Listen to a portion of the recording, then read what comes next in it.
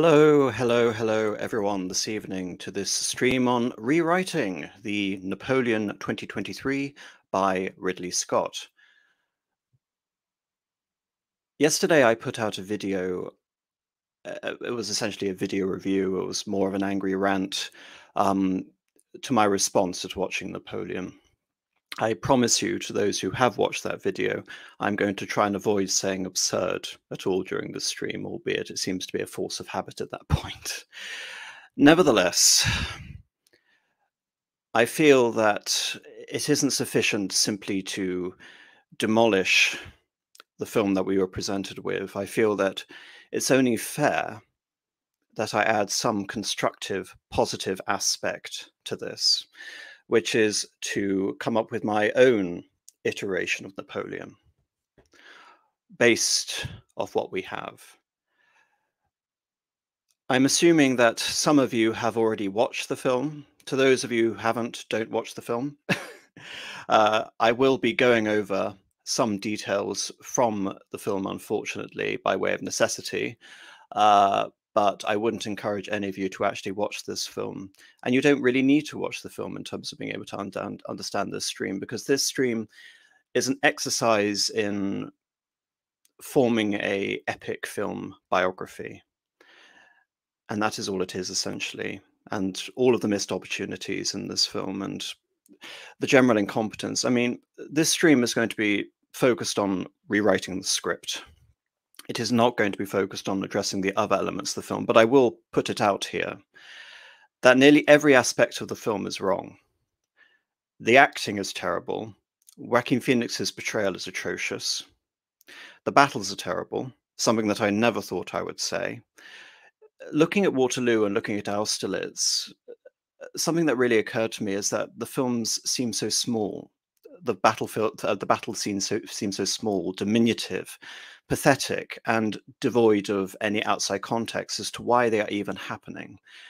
I even remember with the Waterloo battle in particular, how the Duke of Wellington and Napoleon are giving signals to one another as if this is more of a duel than a battle.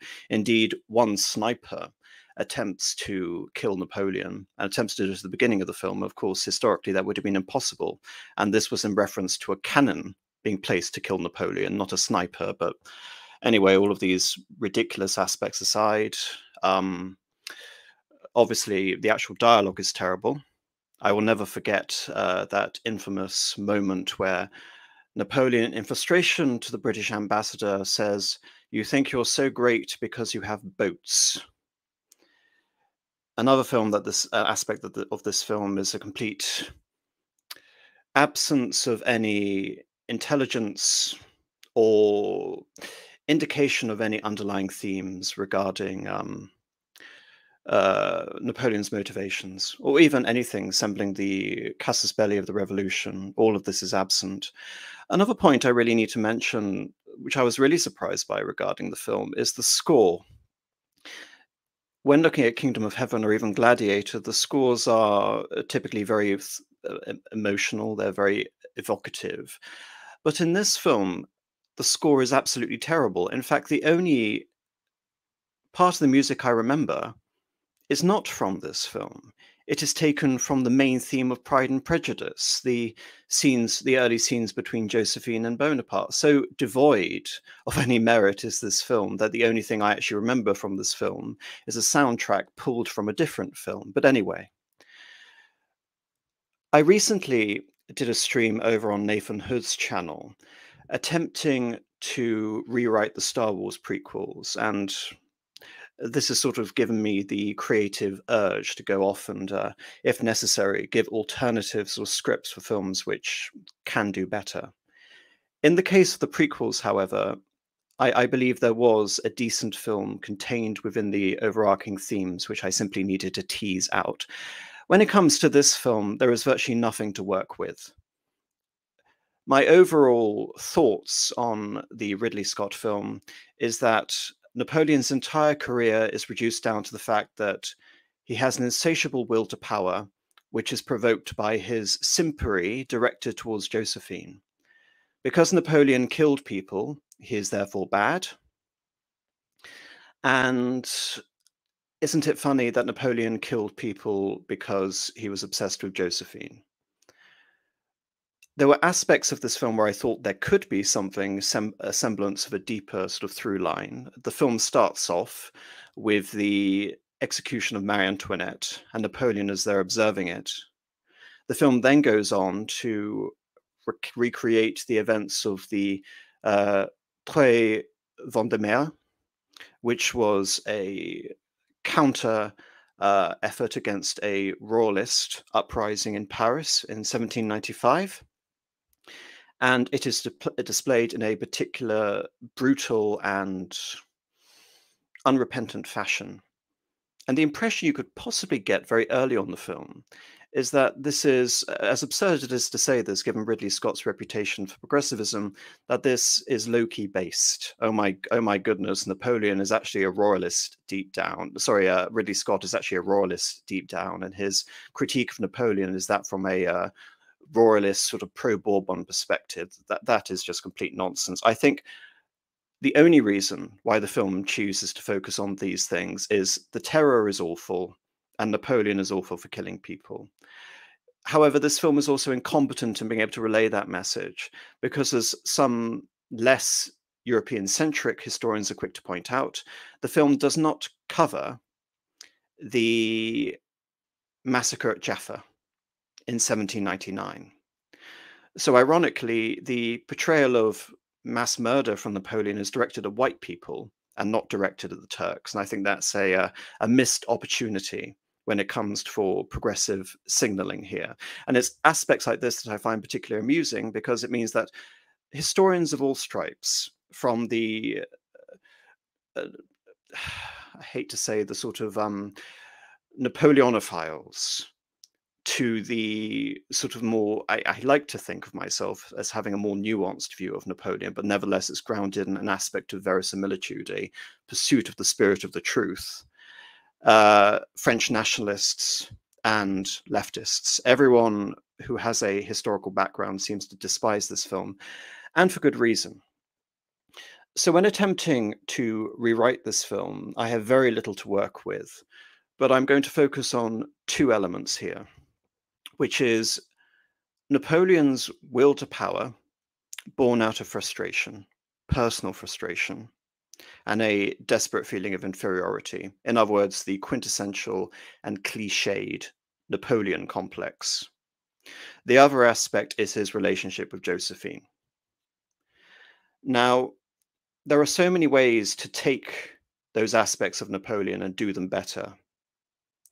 It's not that the film focuses on these aspects to the detriment of everything else, but the film does so incompetently. And the consistent impression I get from this film is that Joaquin Phoenix is never Napoleon. He is never resembling a character who can inspire a modicum of loyalty from his troops. The Napoleon of Joaquin Phoenix is a serial killer. He gives me serious Buffalo Bill vibes. He is awkward, he is frustrated, he is obnoxious, he is inarticulate. All of these aspects work to the detriment of Napoleon. And of course, there is an aspect of truth to that, but the film takes it to a comical degree. I tried to give the film the benefit of the doubt until we see the Egyptian campaign. I'm going to try and ignore the fact that Napoleon defeats the Mamluks by firing a cannon at the pyramids, but let's just ignore that. The thing that made me decisively turn against this film is when Napoleon abandons the Egyptian campaign because of Josephine's infidelities. I'll just leave it there. And my opinion of the film only goes downhill from there. We're quickly shown that ridiculous scene of Napoleon falling over during the coup of Brumaire and running away like some sort of idiot, and then exasperated and wondering why the deputies, the Council of 500, were trying to kill him. In fact, when Napoleon was being crowned, or rather crowned himself, Emperor of the French, it surprised me in a way that Napoleon didn't drop the crown, expose his rear end to the Pope. It wouldn't have been out of thematically sort of incongruent with the rest of the film. So on to the rewrite, starting off with this idea of Napoleon's frustration. Oh, another serious point I need to mention. It is possible to focus on one aspect of Napoleon. Indeed, I think it is necessary, given the constraints of a theatrical release, that one does focus on one particular aspect of Napoleon, or focus on one particular event or a short span of time in order to have some depth to what you're attempting to portray, as opposed to having an ocean of events with the depth of a mud puddle, as contrived as that term is. Not only does this film have incredibly limited scope in terms of the introspection afforded to Napoleon, but the film also attempts to recreate the entire span of Napoleon's career from Toulon. And that, in a way, also damns the film a priori. And I also want to point out something else here to anyone who is going to attempt to steal Man, the Ridley Scott film. The Kingdom of Heaven released a theatrical cut and then a director's cut. The director's cut had 50 minutes of additional content. Simply from a superficial point of view of liking the music in Kingdom of Heaven and liking the costumes, I appreciated some of the extra scenes. But as I explained in my review of that film, all it does is compound the omnishambles, which is the script of that film, and the ultimate hostility directed at Crusader culture and the whole ethos of medievalism in that film in favor of John Lennon's 60 progressivism. So to anyone who thinks that the extended version of this film, which is probably going to be about 3 hours and 20 minutes long, is going to save this film is rotten to the core. The only thing that an extended version of this film can do is perhaps, and I hope, offer a tiny bit of context as to what on earth is going on, why Napoleon is fighting the battles he is. And I don't mean from a personal point of view, I mean explaining what the War of the Third Coalition is. The film doesn't even mention Spain. It doesn't mention the War of the Fourth Coalition. It doesn't mention the War of the Fifth Coalition. It doesn't really mention the War of the Sixth Coalition. Maybe an extended version will be able to explain what these incredibly essential elements of Napoleon's career are to an audience who doesn't know what's going on. Because I can't actually imagine watching this film and understanding what's going on if you're not already aware of the history. Because I am aware of the history, I was filling in the details as I was going along. But of course, I can't simply commit a self-lobotomy where I can watch this film as someone who isn't aware of the history.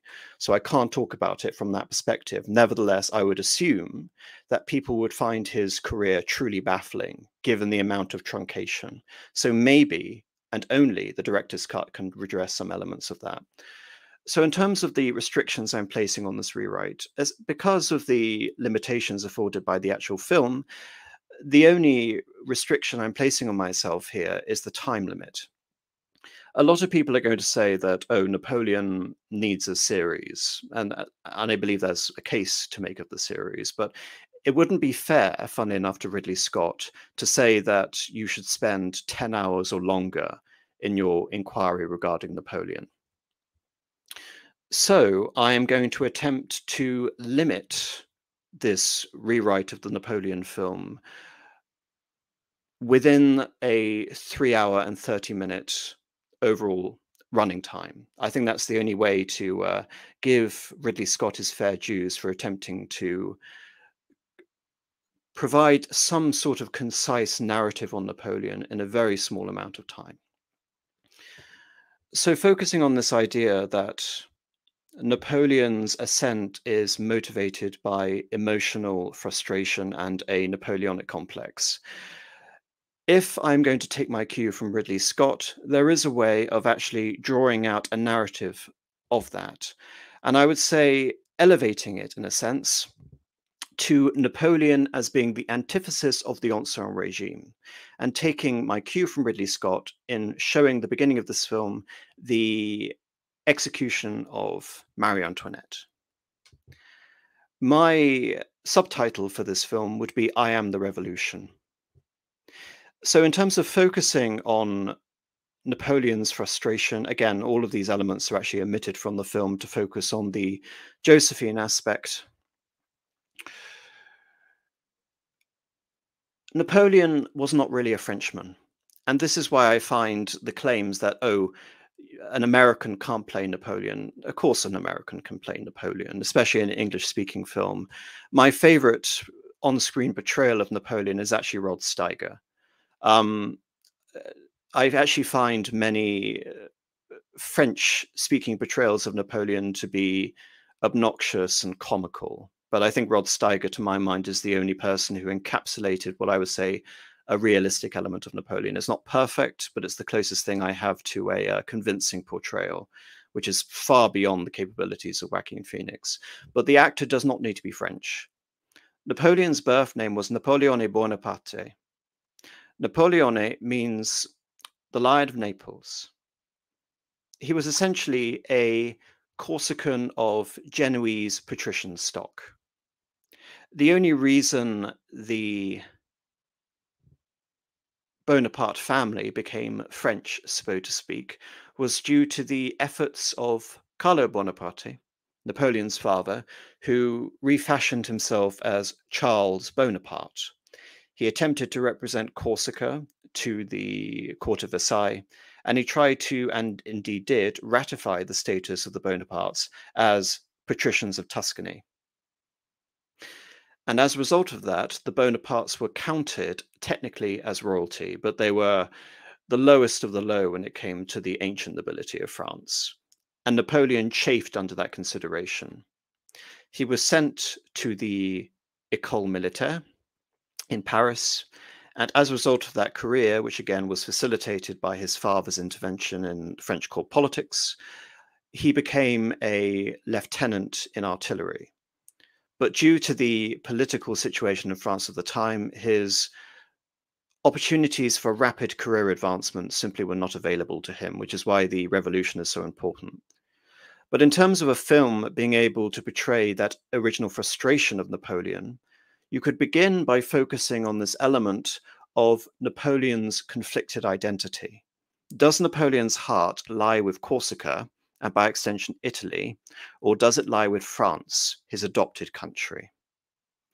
That, in a sense, is the first major emotional struggle that Napoleon has to face, beyond this myopic obsession with Josephine that is the interest of Scott.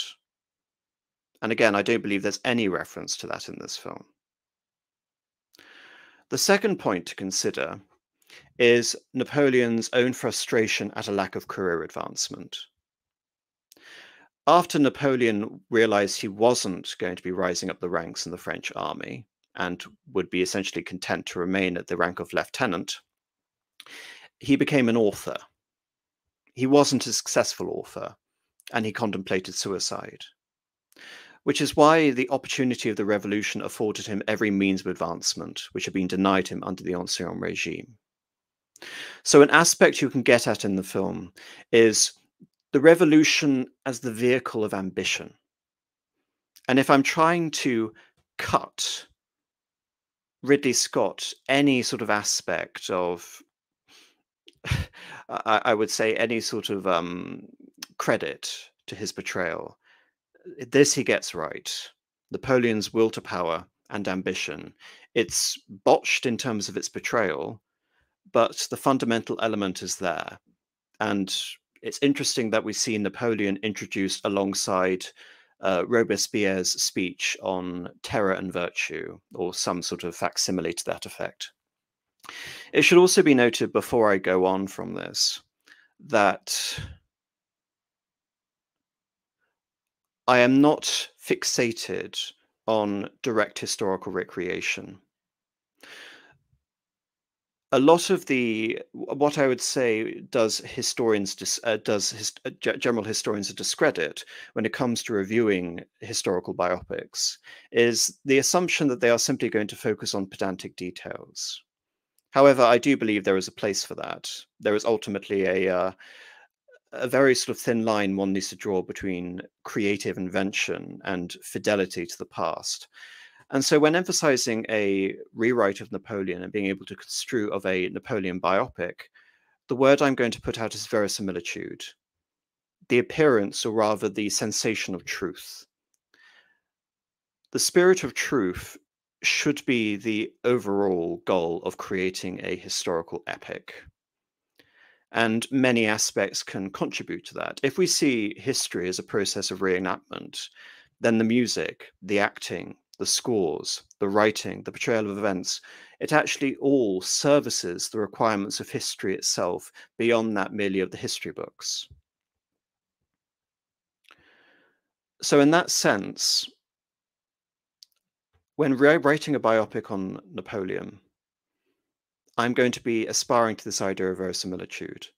But I understand that one has to take events, recontextualize them, take quotes and move them around, not necessarily when they were said, in order to make a consistent narrative through line. Of course, this would be impeachable if you're writing a history book, but in terms of being able to construe a biopic, which is supposed to be readily understandable and delivered in a specific amount of time, such sacrifices are necessary. But the more sacrifices you make, the film suffers as a result of this.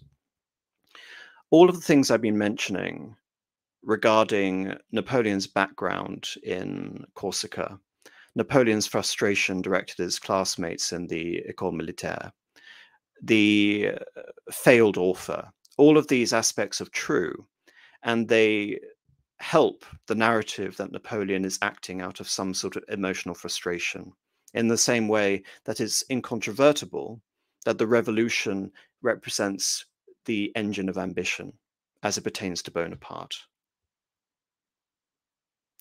Another aspect to bring here for any Napoleon biopic here is to talk about Napoleon's own reflections on the state of Europe as it existed.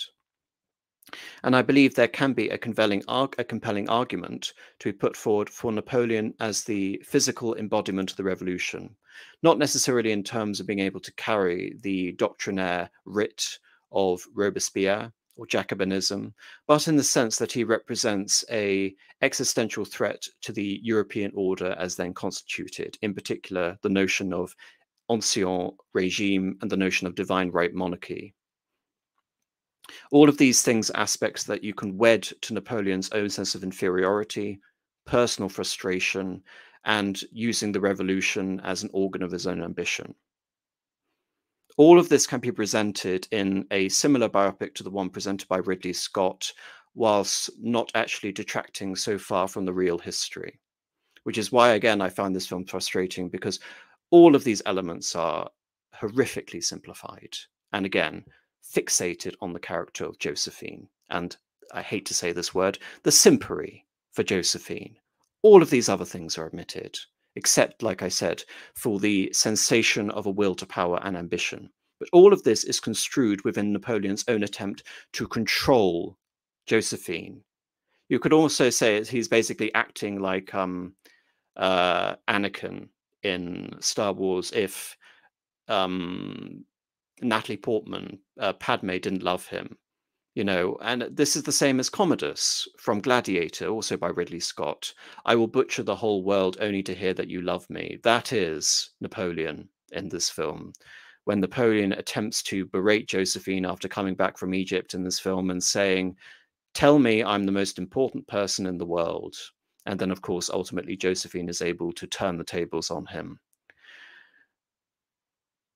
Within this general sort of his hostile narrative to Napoleon, it is possible to create a genuinely compelling character here. Yet, against what Scott attempted to create, one has to be aware of the limitations of the time frame. And I believe that this story revolving around Napoleon's personal frustrations, born of his early life, cannot encompass the entirety of his career. That simply is impossible for the time scale of this film. So I would begin more or less focusing, as the film does, with the execution of Marie Antoinette, with very necessary flashbacks to all of these moments and his relationship with his father. There is only one moment in the film where there seems to be an indication of the ambitions of the Bonapartes, which is when Napoleon references the ambitions of our mother. That is never really expounded upon, because Letizia If anything, she was the brake on Napoleon's ambition compared to Carlo Bonaparte and his desire to become recognized as a premier statesman of France, the representative of Corsica, the attempt to integrate Corsica into the Kingdom of France.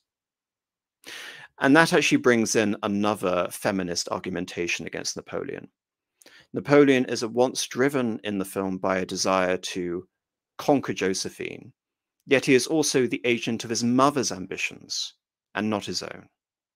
All of this needs to be limited and placed within the context of the actual character of Napoleon, which is informed by all of these elements. Napoleon, of course, has convinced himself of the necessity of the revolution. He has become enamored, if not inspired, by Robespierre. And it is only, you can say, by political necessity, personal aggrandizement, and Napoleon's own very acute conception of history, the Carolingian history, the Frankish history, and the Caesarian history, that causes him to create the unique Napoleonic system out of the revolution. But Napoleon in 1793 is very much of the Jacobin class. He is very much a revolutionary agitator. And this could be a brilliant way of informing his character in any film. So following on from this narrative of a desire to conquer, born out of a will to dominate, facilitated by the revolution, based on these own personal frustrations, antagonism directed at the Ancien regime for denying him his ambitions, all of this can be followed through a sequence of events. As the film does, we can see the recreation of Trois Vendémiaire, which is the royalist insurgency. This could be used and recontextualized as an attack against French royalism. That is not really emphasized in this film. The only credit I'm going to afford this film is that the costume department and the prop department went out of their way to give the insurgents royal military banners of France, indicating the link with the insurgency in the Vendée, or rather the freedom fighters in the Vendée, and then the Chauhannerie, and the directed efforts of the Comte d'Artois, who would later become Charles X of France. Napoleon demolishing the royalist insurgency in 1795, which sets his career off after Toulon, is, if anything, far more necessary to facilitate this portrayal of Napoleon, far more than Toulon itself. You can really omit Toulon and focus on this moment as defining his commitment to the revolution and his desire to upset the natural order of Europe. And this is followed up by his whirlwind campaign, shaping up the army of Italy and turning Italy from a failed campaign into the decisive theatre of the First Coalition War. Of course, one of the most egregious sins of this film is that the campaign here is entirely omitted. And the reason I believe it is entirely omitted is because the central focus on Josephine has to be about Napoleon's dereliction of duty and ambition drawn out of her infidelities, despite the fact that she is also having affairs during this time. So I think there is another angle to it here, which is, if you're going to show the Battle of Lodi, if you're going to show Napoleon's triumph against the Austrians, while he himself is not really in power, that is going to show that Napoleon has to have charisma. Napoleon has to have bravery. Napoleon has to embody heroism. Napoleon has to show wit in terms of being able to create a self-aggrandizing propaganda machine by controlling the flow of information through his own self-written dispatches. All of this is omitted from the film because it would contrast with this idea that ultimately all Napoleon is an angry, frustrated, sexually repressed simp, which is what this film attempts to create. But in terms of my own through line, taking my cue from the film, using Napoleon as directed against the Ancien regime, the 1796 campaign within this film can be contextualized as Napoleon taking the fight to one of the old venerable powers of Europe, which is the Austrian Empire. And the pivotal scene, as per this campaign, would not necessarily even be the Battle of Lodi or the subsequent battles, the Siege of Mantua, etc., the annexation of, or rather the dispossession of the Venetian Republic. No, it could be the Treaty of Campoforno, because it is here that Napoleon rebukes the whole premise of the Austrian Empire and its right to exist by declaring that the Austrian Empire is an old maidservant accustomed to be raped by everyone. This would be consistent with the narrative that has been presented so far as Napoleon as the unbridled vehicle and the figure encapsulating the violence and the fervor of the French Revolution, and Napoleon, through his own personal fiat, determining the course of French history as a general and not as a political figure by imposing this peace and settling the War of the First Coalition. Within this whole narrative, Egypt really doesn't need to be a central focus here, other than the attempt of myth making. Egypt ensures that Napoleon is even more enamored of French public opinion because it shows that Napoleon is attempting to take the fight against Britain. It shows Napoleon as an exotic character. Napoleon is able to present his battles as, you can say, invoking the old ideas of the Crusades. First of all, his campaigns against the Mamluks in Egypt, his seizure of Alexandria, and then him invading Syria, culminating in the siege of Jaffa and his execution thereof. All of this can build into Napoleon's own sense of megalomania when he comes back and declares that as the Directory is on the cusp of either being betrayed to the cause of the French monarchy or betrayed to the cause of the coalition powers to aid the restoration of the monarchy, Napoleon comes in and declares that he is the foremost exponent of the revolution. I will not countenance any of these weak, corrupt heads to stand in my way when being able to fulfill my destiny, which is the embodiment of the revolution. As you can hopefully see, Napoleon is no less a monster if we're going to continue with Ridley Scott's characterization here. But Napoleon's character becomes formidable and it becomes intriguing. Combined to this, you can talk about Napoleon overcoming Josephine. What I find fascinating about Josephine and Napoleon's relationship is that it's one of power dynamics. I know that's a very leftist term in order to be able to address the issues of patriarchy or talking about intersectionism or whatever, but there is a genuine kernel of truth here. Josephine was Napoleon's social superior when they met after the coup of Thermidor in 1794. Josephine was his superior because Josephine was an aristocrat. Josephine had been delivered from prison at that time and become a patron of France's revolutionary salons.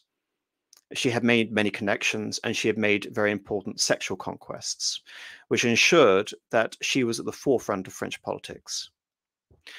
So not only was Napoleon obsessed with Josephine, but Napoleon was also allured by the idea of Josephine's connections and the elevation of Napoleon himself to French high society and the center of politics. So when Napoleon returns, he is able to turn Josephine fundamentally into an asset which is going to facilitate his rise to power in the coup of Brumaire. Instead of turning the coup of Brumaire into a farce, you can indicate it as the one moment when Napoleon has serious doubts as to his destiny, as he's thrown out of the Council of the 500, and it is his brother, Lucien, who is the one who steals the resolve of the grenadiers to go off and fulfill the requirements of the coup. But in order to sell that idea, you then have to go on and say that Napoleon has outmaneuvered Roger de Caus and Sieyès, his would-be consuls, and has maneuvered himself into the position of supreme power as first consul of France. Napoleon is then assailed by royalist threats of all kinds. His military endeavors in Italy had been threatened by the restoration of Austria's position there and the defeat of France's armies and that of the sister republics in Italy. So Napoleon comes in and he prevents the expansion of the Ancien Regime powers with the Battle of Marengo. From that, we also have Napoleon's intervention in the mediatizations. Virtually any sort of popular account of Napoleon will avoid the mediatizations. But in terms of being able to write a film regarding Napoleon as the vehicle of the revolution, the man toppling monarchies throughout all of Europe, Napoleon was an essential figure in terms of being able to redraw the dynastic map of the Holy Roman Empire following his conquests in Italy. As a result of that, Napoleon has a direct stake in removing various monarchs from power and expanding the borders of revolutionary France. So I believe a scene regarding the mediatizations here is essential. We can then go on and talk about the assassination plots against Napoleon. Here, psychologically, we can examine the idea that as Napoleon is attacked by royalist assassins, as the Comte d'Artois is sending more and more assassins to attempt to kill Napoleon, Napoleon himself becomes convinced of his personal indispensability to the French Revolution, becoming first consul, then first consul for life, and ultimately emperor of the French.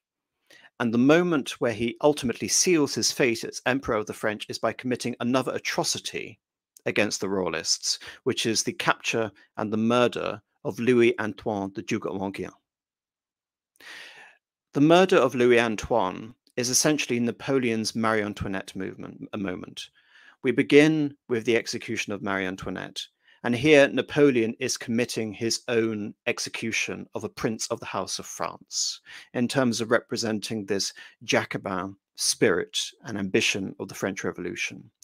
So when he assumes the mantle of Emperor of the French, which is bestowed upon him by the radicals in the French legislative corps, this can be presented as Napoleon mocking the institutions and the pretensions of the dying European empires, that of Austria and that of Russia.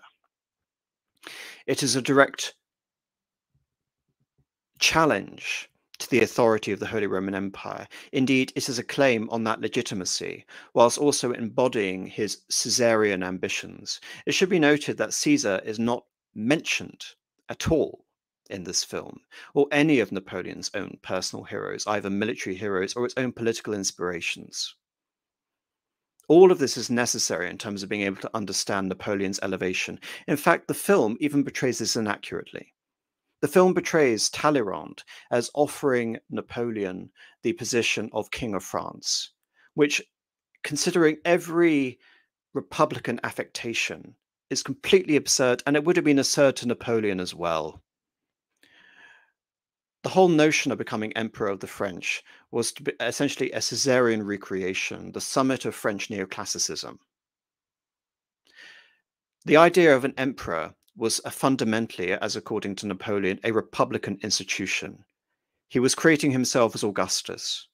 He was Emperor of the French Republic. Only later did the nomenclature turn into the French Empire. So it is both a challenge to the European empires and representing the summit of his ambitions within the revolution itself. None of this is presented in the film. It is simply presented as an extension of his own desire to power. And indeed, I believe the fundamental aspect as to why they even show the coronation scene is to show that it is Napoleon who crowns himself and Napoleon who crowns Josephine. Napoleon is making himself the most important person in the world, as per the film's ridiculous dialogue, and then it is Napoleon who is bestowing that power upon Josephine and not vice versa, despite the fact that Letizia Bonaparte, rather interestingly, will not tolerate Josephine to be glorified in any way. This, to my mind, can represent the close to the film. In order to sell this idea that Napoleon is the embodiment of the revolution on horseback, he is the terror of the European monarchies. This film, the idea of Napoleon, I Am the Revolution as a subtitle, would culminate with the Battle of Austerlitz and the placation after Austerlitz of the Emperor of Austria surrendering to Napoleon after the battle, coming to him personally. For Napoleon, it represents his greatest victory, but it also represents a great personal triumph and a vindication of his own claims of empire within the context of Europe.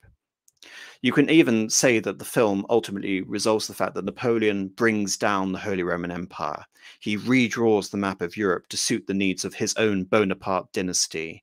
He removes monarchs here and there. He creates kingdoms, such as the kingdoms of Württemberg, the kingdoms of Westphalia, the kingdoms of Bavaria.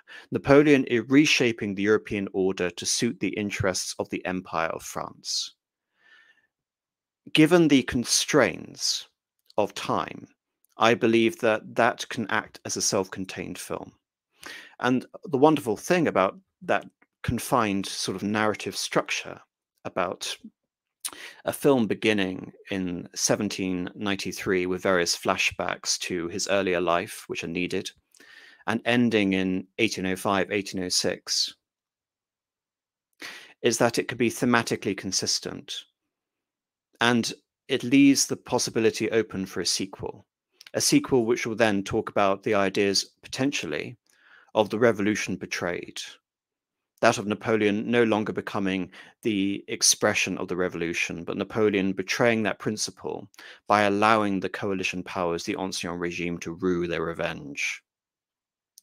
Again, to really dumb this whole idea down, you could almost say that this is the revenge of the Sith moment for Napoleon, and the subsequent film would be the return of the Jedi when it comes to the Ancien regime. I know that sounds stupid, but I think that's actually quite a good way of construing this in terms of the ascent of the forces of the revolution and then the return of the forces of monarchy and divine right, or monarch of the right, under Metternich.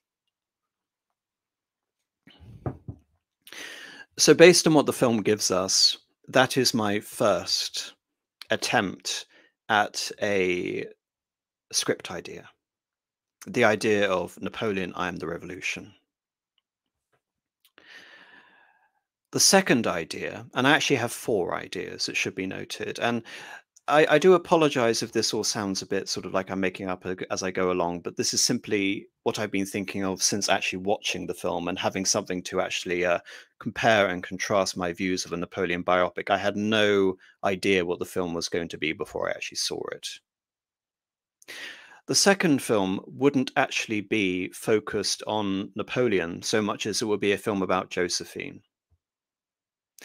And in this way, you can say that Josephine can finally get her dues rather than simply being the thought to Napoleon's simp.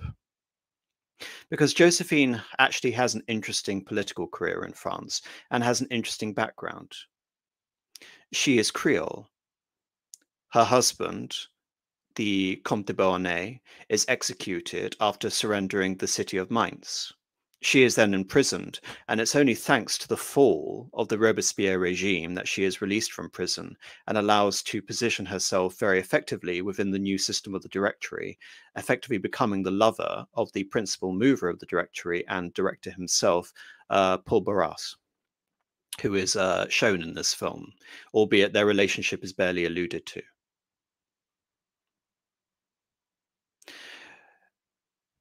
Why I actually believe that this film does a disservice to Josephine. You could say that Scott is giving Josephine the highest honor, which is she was the woman who conquered the man who conquered the world. As completely simplistic and stupid as that sounds, but I believe Scott thinks he's intelligent for coming up with that idea.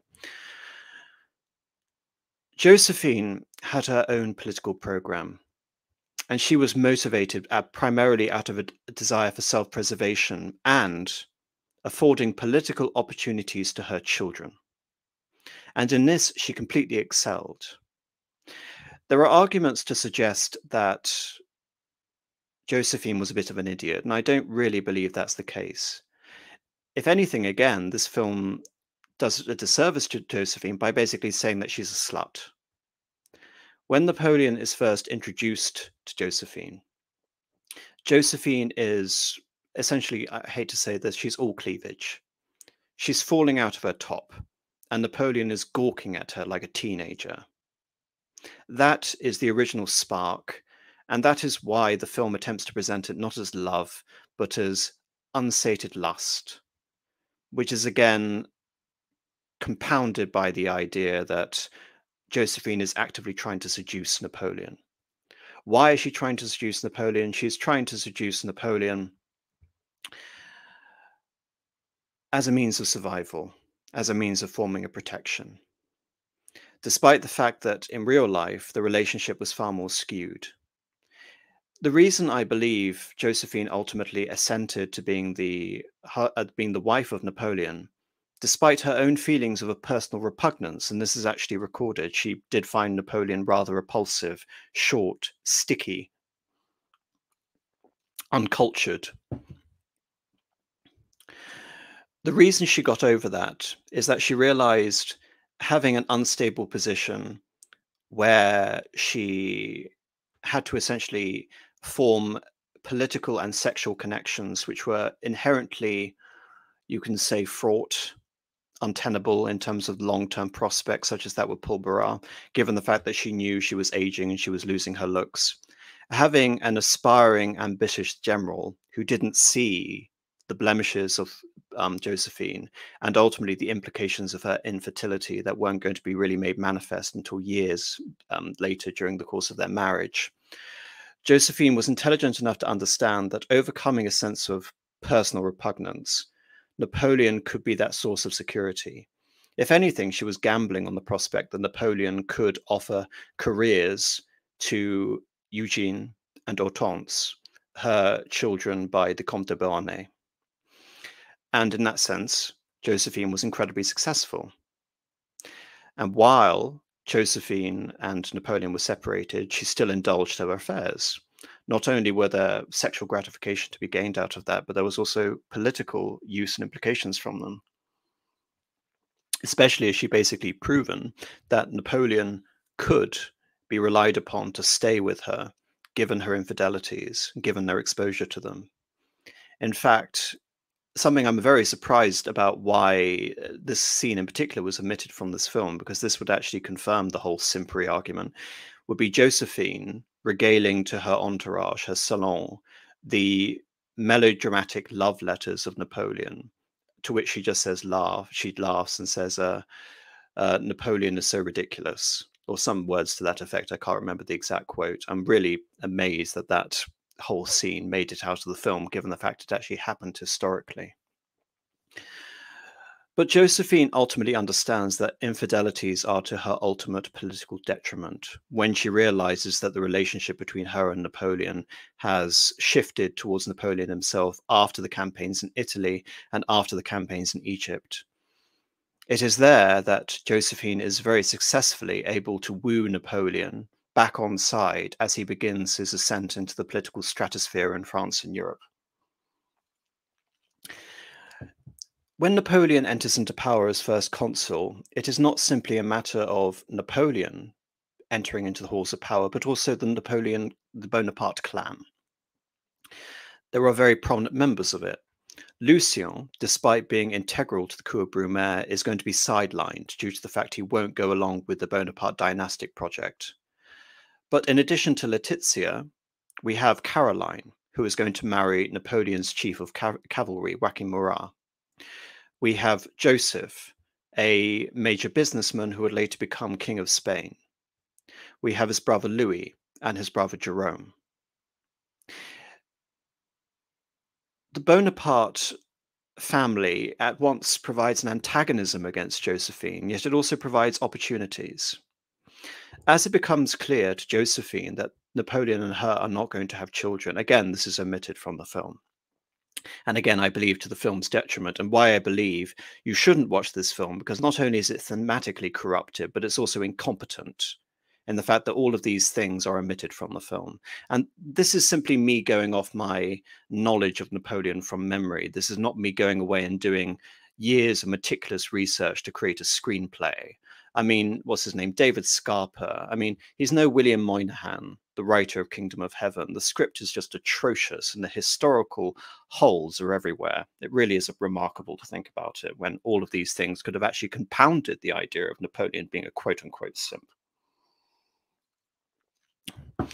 But Josephine contrives her own system of dynastic succession, especially as Napoleon will then go on to be first consul to Emperor of the French.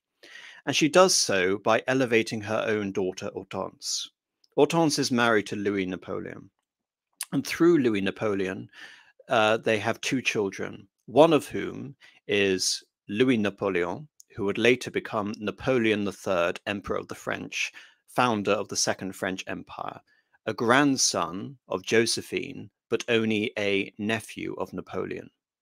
In that sense, you can say there are many qualities about Livia in Josephine compared to Napoleon as Augustus, in that Josephine is setting up her own Tiberius in the form of Napoleon III.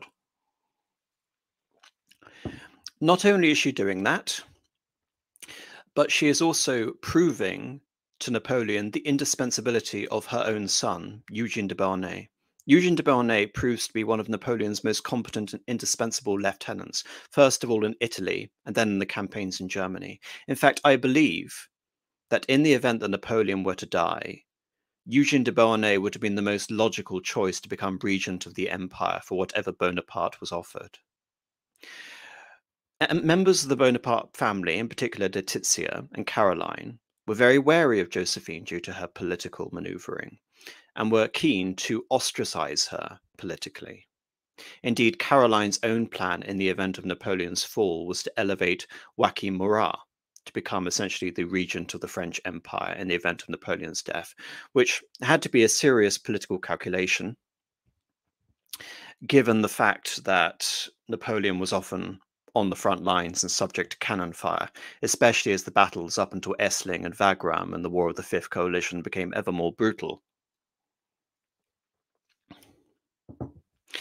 So when it comes to the divorce of Josephine and Napoleon, you can say it represents fundamentally a political failure for Josephine, the failure of her own project to establish herself securely as Empress of the French to be Livia to Napoleon, and the definitive imbalance of the power relations between the two. And again, this has nothing to do with sex, it should be pointed out. This is everything to do with politics and her own personal motivations and her concern for her children. I don't believe Hortense is really, I mean, there is a scene with Hortense at the end, but the implications of Eugene and Hortense are entirely omitted from this film, as far as I see. Which again, as this film is so Josephine-centric, is remarkable, and again displays total incompetence. Focusing on Josephine also allows for us to focus more on Napoleon's romantic relationships with other women.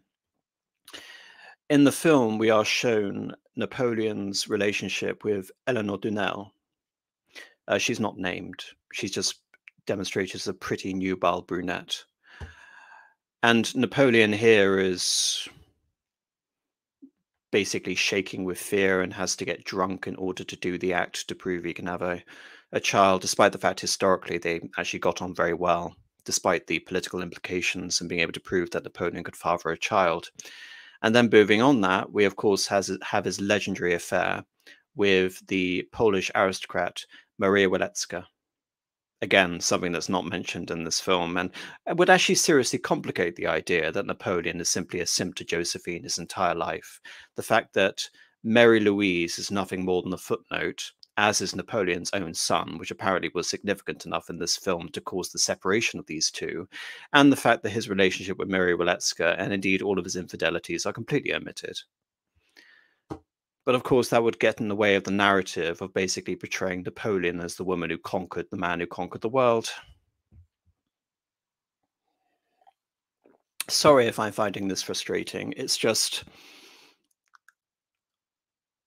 it's so obvious to someone like me where you can even support the elements of your stupid attempts at character assassination.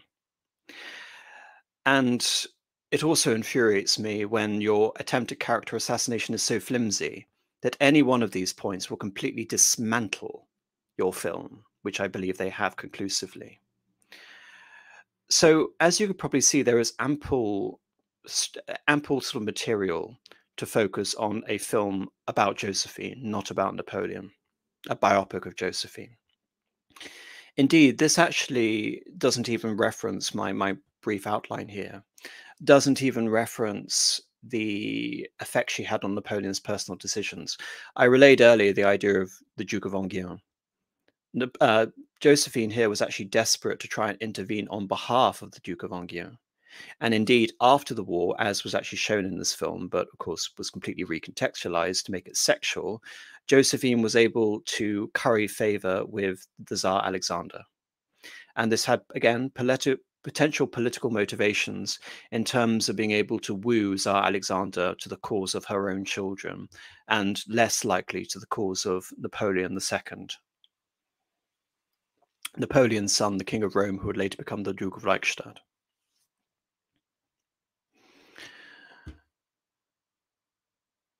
So that, in a nutshell, would be the structure of a film about Josephine.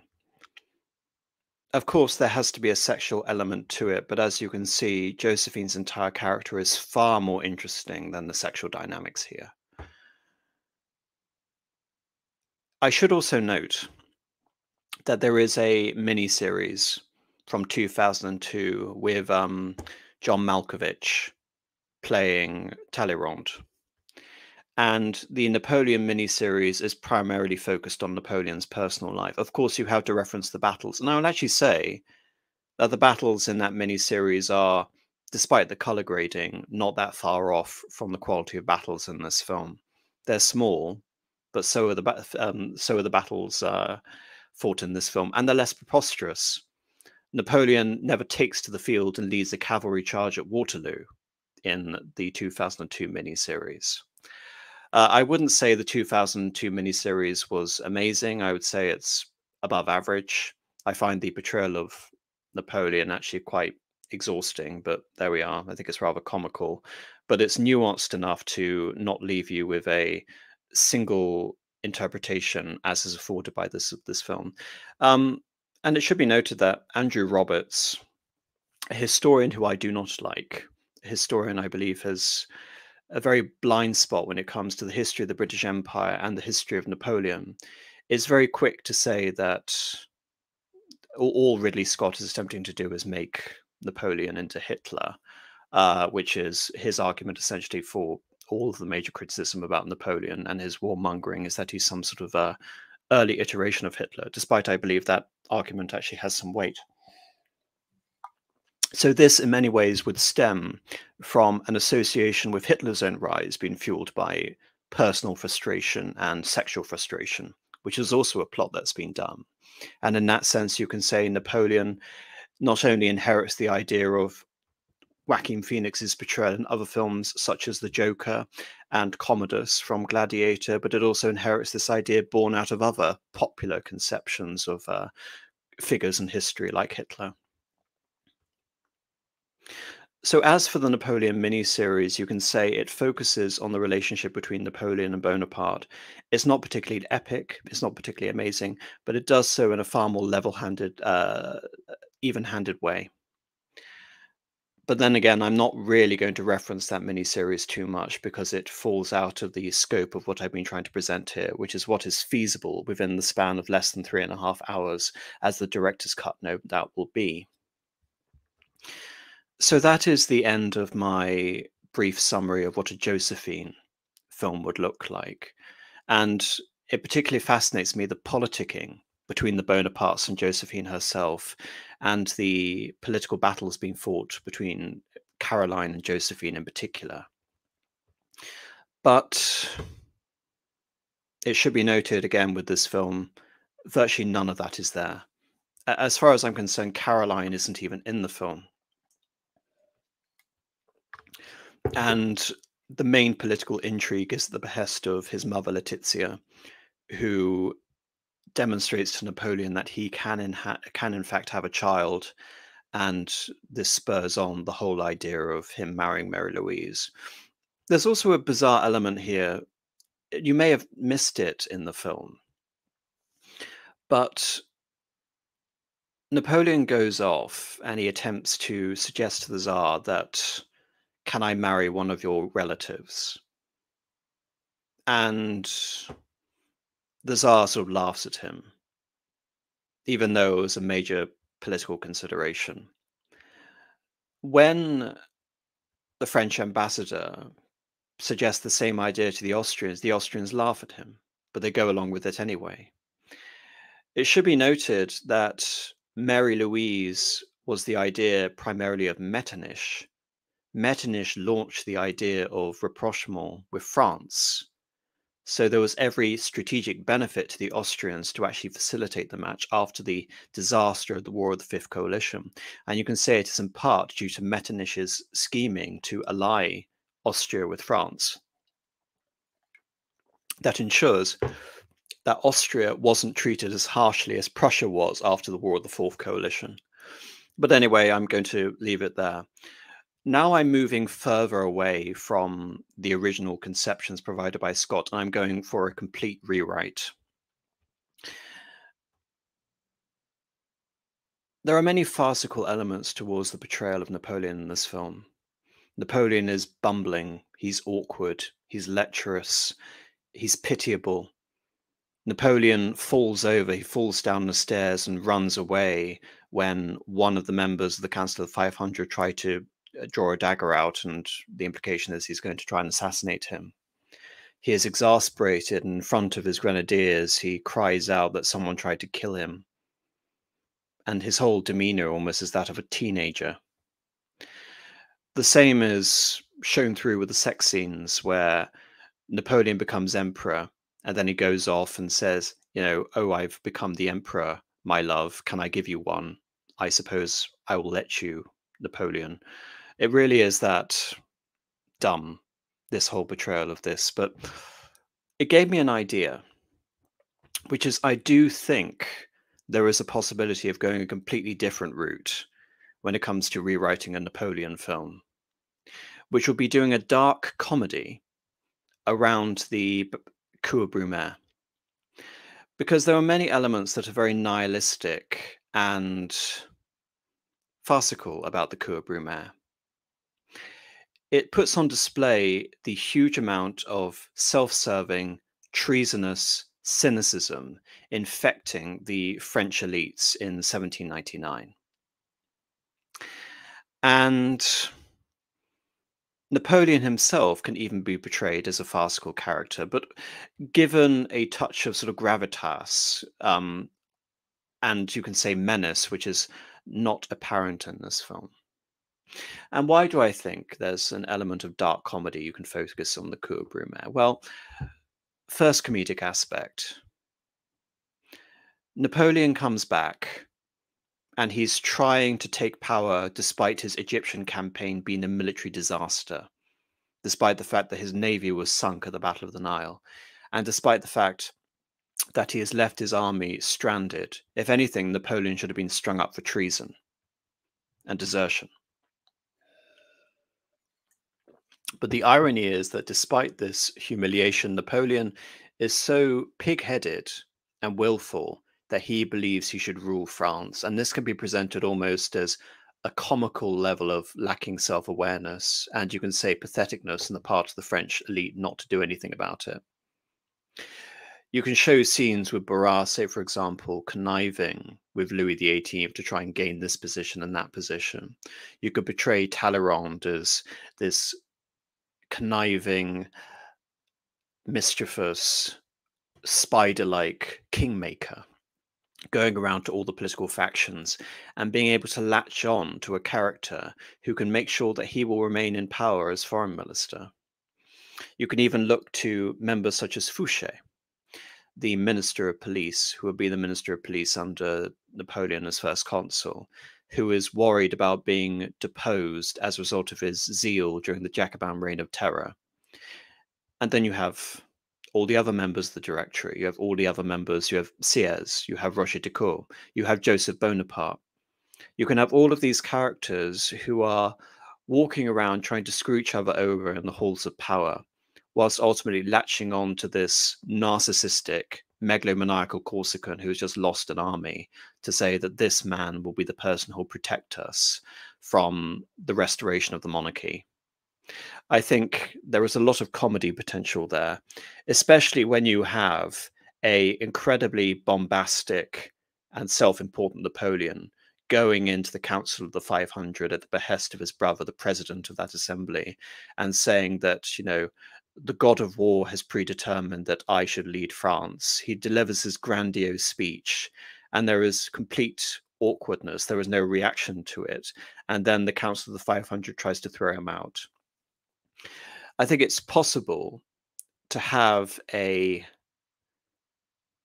iteration of that is deeply comical, dark, but doesn't turn into a ridiculous farce like we saw in this film, which isn't attempting to be a comedy. It should be pointed out. The whole attempt is simply an assassination of Napoleon. And indeed, you could look at other elements which are quite farcical, such as when the Grenadiers go back in and you have stories of the councillors, the members of the 500, jumping out of windows to make sure that they won't be arrested by the Grenadiers. And they keep jumping out of the windows until there's a rump of the ministry left, a rump of the French Parliament, who allows Napoleon to swear in the new constitution, the new system of the consulate. And again, I think there's wonderful comedy value in that, in terms of removing just enough members of the 500 in terms of being able to pass through this sweeping legislation to make Napoleon master of France. And you could also add another bit of comedy, that you have Roger de Coeur and you have Sears all pumped up and excited about the fact that they have now been put in the position of power, and they have ultimately duped Napoleon. Napoleon is our sword, he's going to back us up. And then, to completely bring them down, within weeks Napoleon turns on them, forces them out of power, and recreates the constitution with him as first consul, with Cambaceres. I think there is enough nihilism, cynicism, and backstabbing within that whole construct of French politics, which can really elicit itself to a very dark comedic film. And the only inspiration that I've taken from Ridley Scott is the farcical elements of character assassination, but it gave me this idea. And I do sincerely believe that there is enough material within the story of the Cour Brumaire, the farcical nature of it. And I mean farcical in terms of how nearly botched it was, and all of the nihilism pervading throughout all of it, the self-servingness, the general motivation to survive a royalist restoration, and the implication that all these people are going to be executed for regicide, which is definitely the motivation of someone like Fouché. And of course, the idea that we need a man to protect all of us, prevent us being arrested and killed as the Austrian and Russian armies are surrounding and occupying all the states in our immediate vicinity. Right, so that's idea number 3. And here we come to my own version of this biopic, which my personal draft of Napoleon. Something I think which needs to be made obvious for people who aren't familiar with Napoleon, and this is why I believe that my first draft, focusing on Napoleon, I Am the Revolution, suffers. Especially if you're going to make a big blockbuster film. Most people have only heard of Napoleon from Waterloo. They may have heard of Trafalgar, something again which Napoleon doesn't mention. It mentions that the British have boats, and Napoleon finds that frustrating, but it doesn't mention the fact that Trafalgar happened. But that wasn't fought by Napoleon. So most people have heard of Waterloo. They haven't heard of Borodino. They've probably heard of the invasion of 1812, but they haven't heard of Marengo. They haven't heard of Austerlitz. They haven't heard of Jena and Neustadt, etc., etc., etc. So if I'm going to offer some sort of olive branch to people who know nothing about Napoleon, maybe it is necessary to contrive a way in which Waterloo happens, but not in the asinine way that was presented in this film. And this also takes my inspiration from here is something that was completely omitted from this film, deliberately omitted to oversimplify and truncate the history, which is 1812 to the Treaty of Fontainebleau. The film makes it clear that nothing happened between the retreat from Moscow and the Treaty of Fontainebleau when Napoleon was forced to abdicate? Nothing. The indication here is that his marshals are saying, you fucked up in Russia, therefore abdicate. That one moment encapsulates the completely myopic, zeroed in conception of this film. There is no broader history. There is no conception of what Europe was under Napoleon, what the political system is, what the strategic situation is. Nothing. All of this was completely omitted from the film. And this is what inspired my own beginning of a Napoleonic epic, which is to start with the Battle of Leipzig in 1813, the Battle of Nations, Napoleon's largest defeat and the biggest battle he ever fought, and the biggest battle in European history up until that time. And something strangely, which a lot of people tend to overlook, especially in the Anglophone world. And how this biopic of Napoleon would start would begin with one of his better quotes. A year ago, all Europe marched against us, marched with us. Today, all Europe marches against us. The film begins with Napoleon reflecting on his greatest triumph, which is that of Austerlitz, where he forced the armies of the two emperors, Emperor Francis of Austria and Emperor Alexander of Russia, into a decisive defeat and his greatest victory. But this is simply a delusion, as 8 years later he is confronted with the reality, which is the Battle of Leipzig. And on the second day of the Battle of Leipzig, it is apparent that despite his earlier victory at the Battle of Dresden, that Napoleon is going to lose this battle.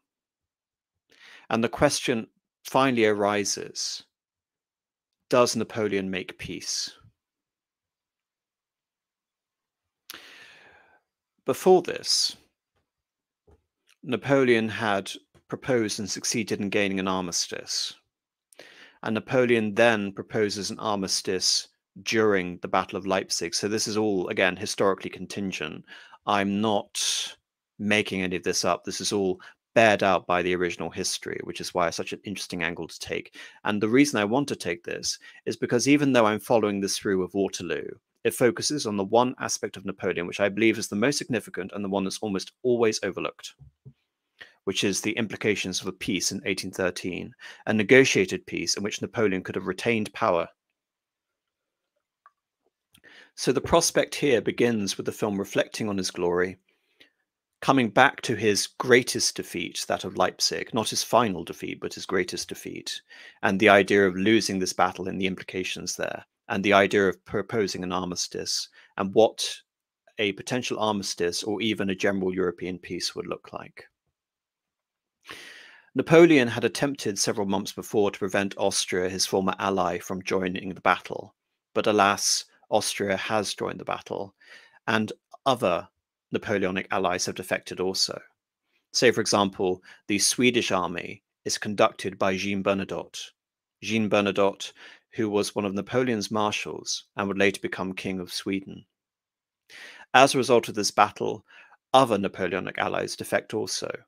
German princes defect. Many of the contrived Napoleonic kingdoms, such as Westphalia, collapse.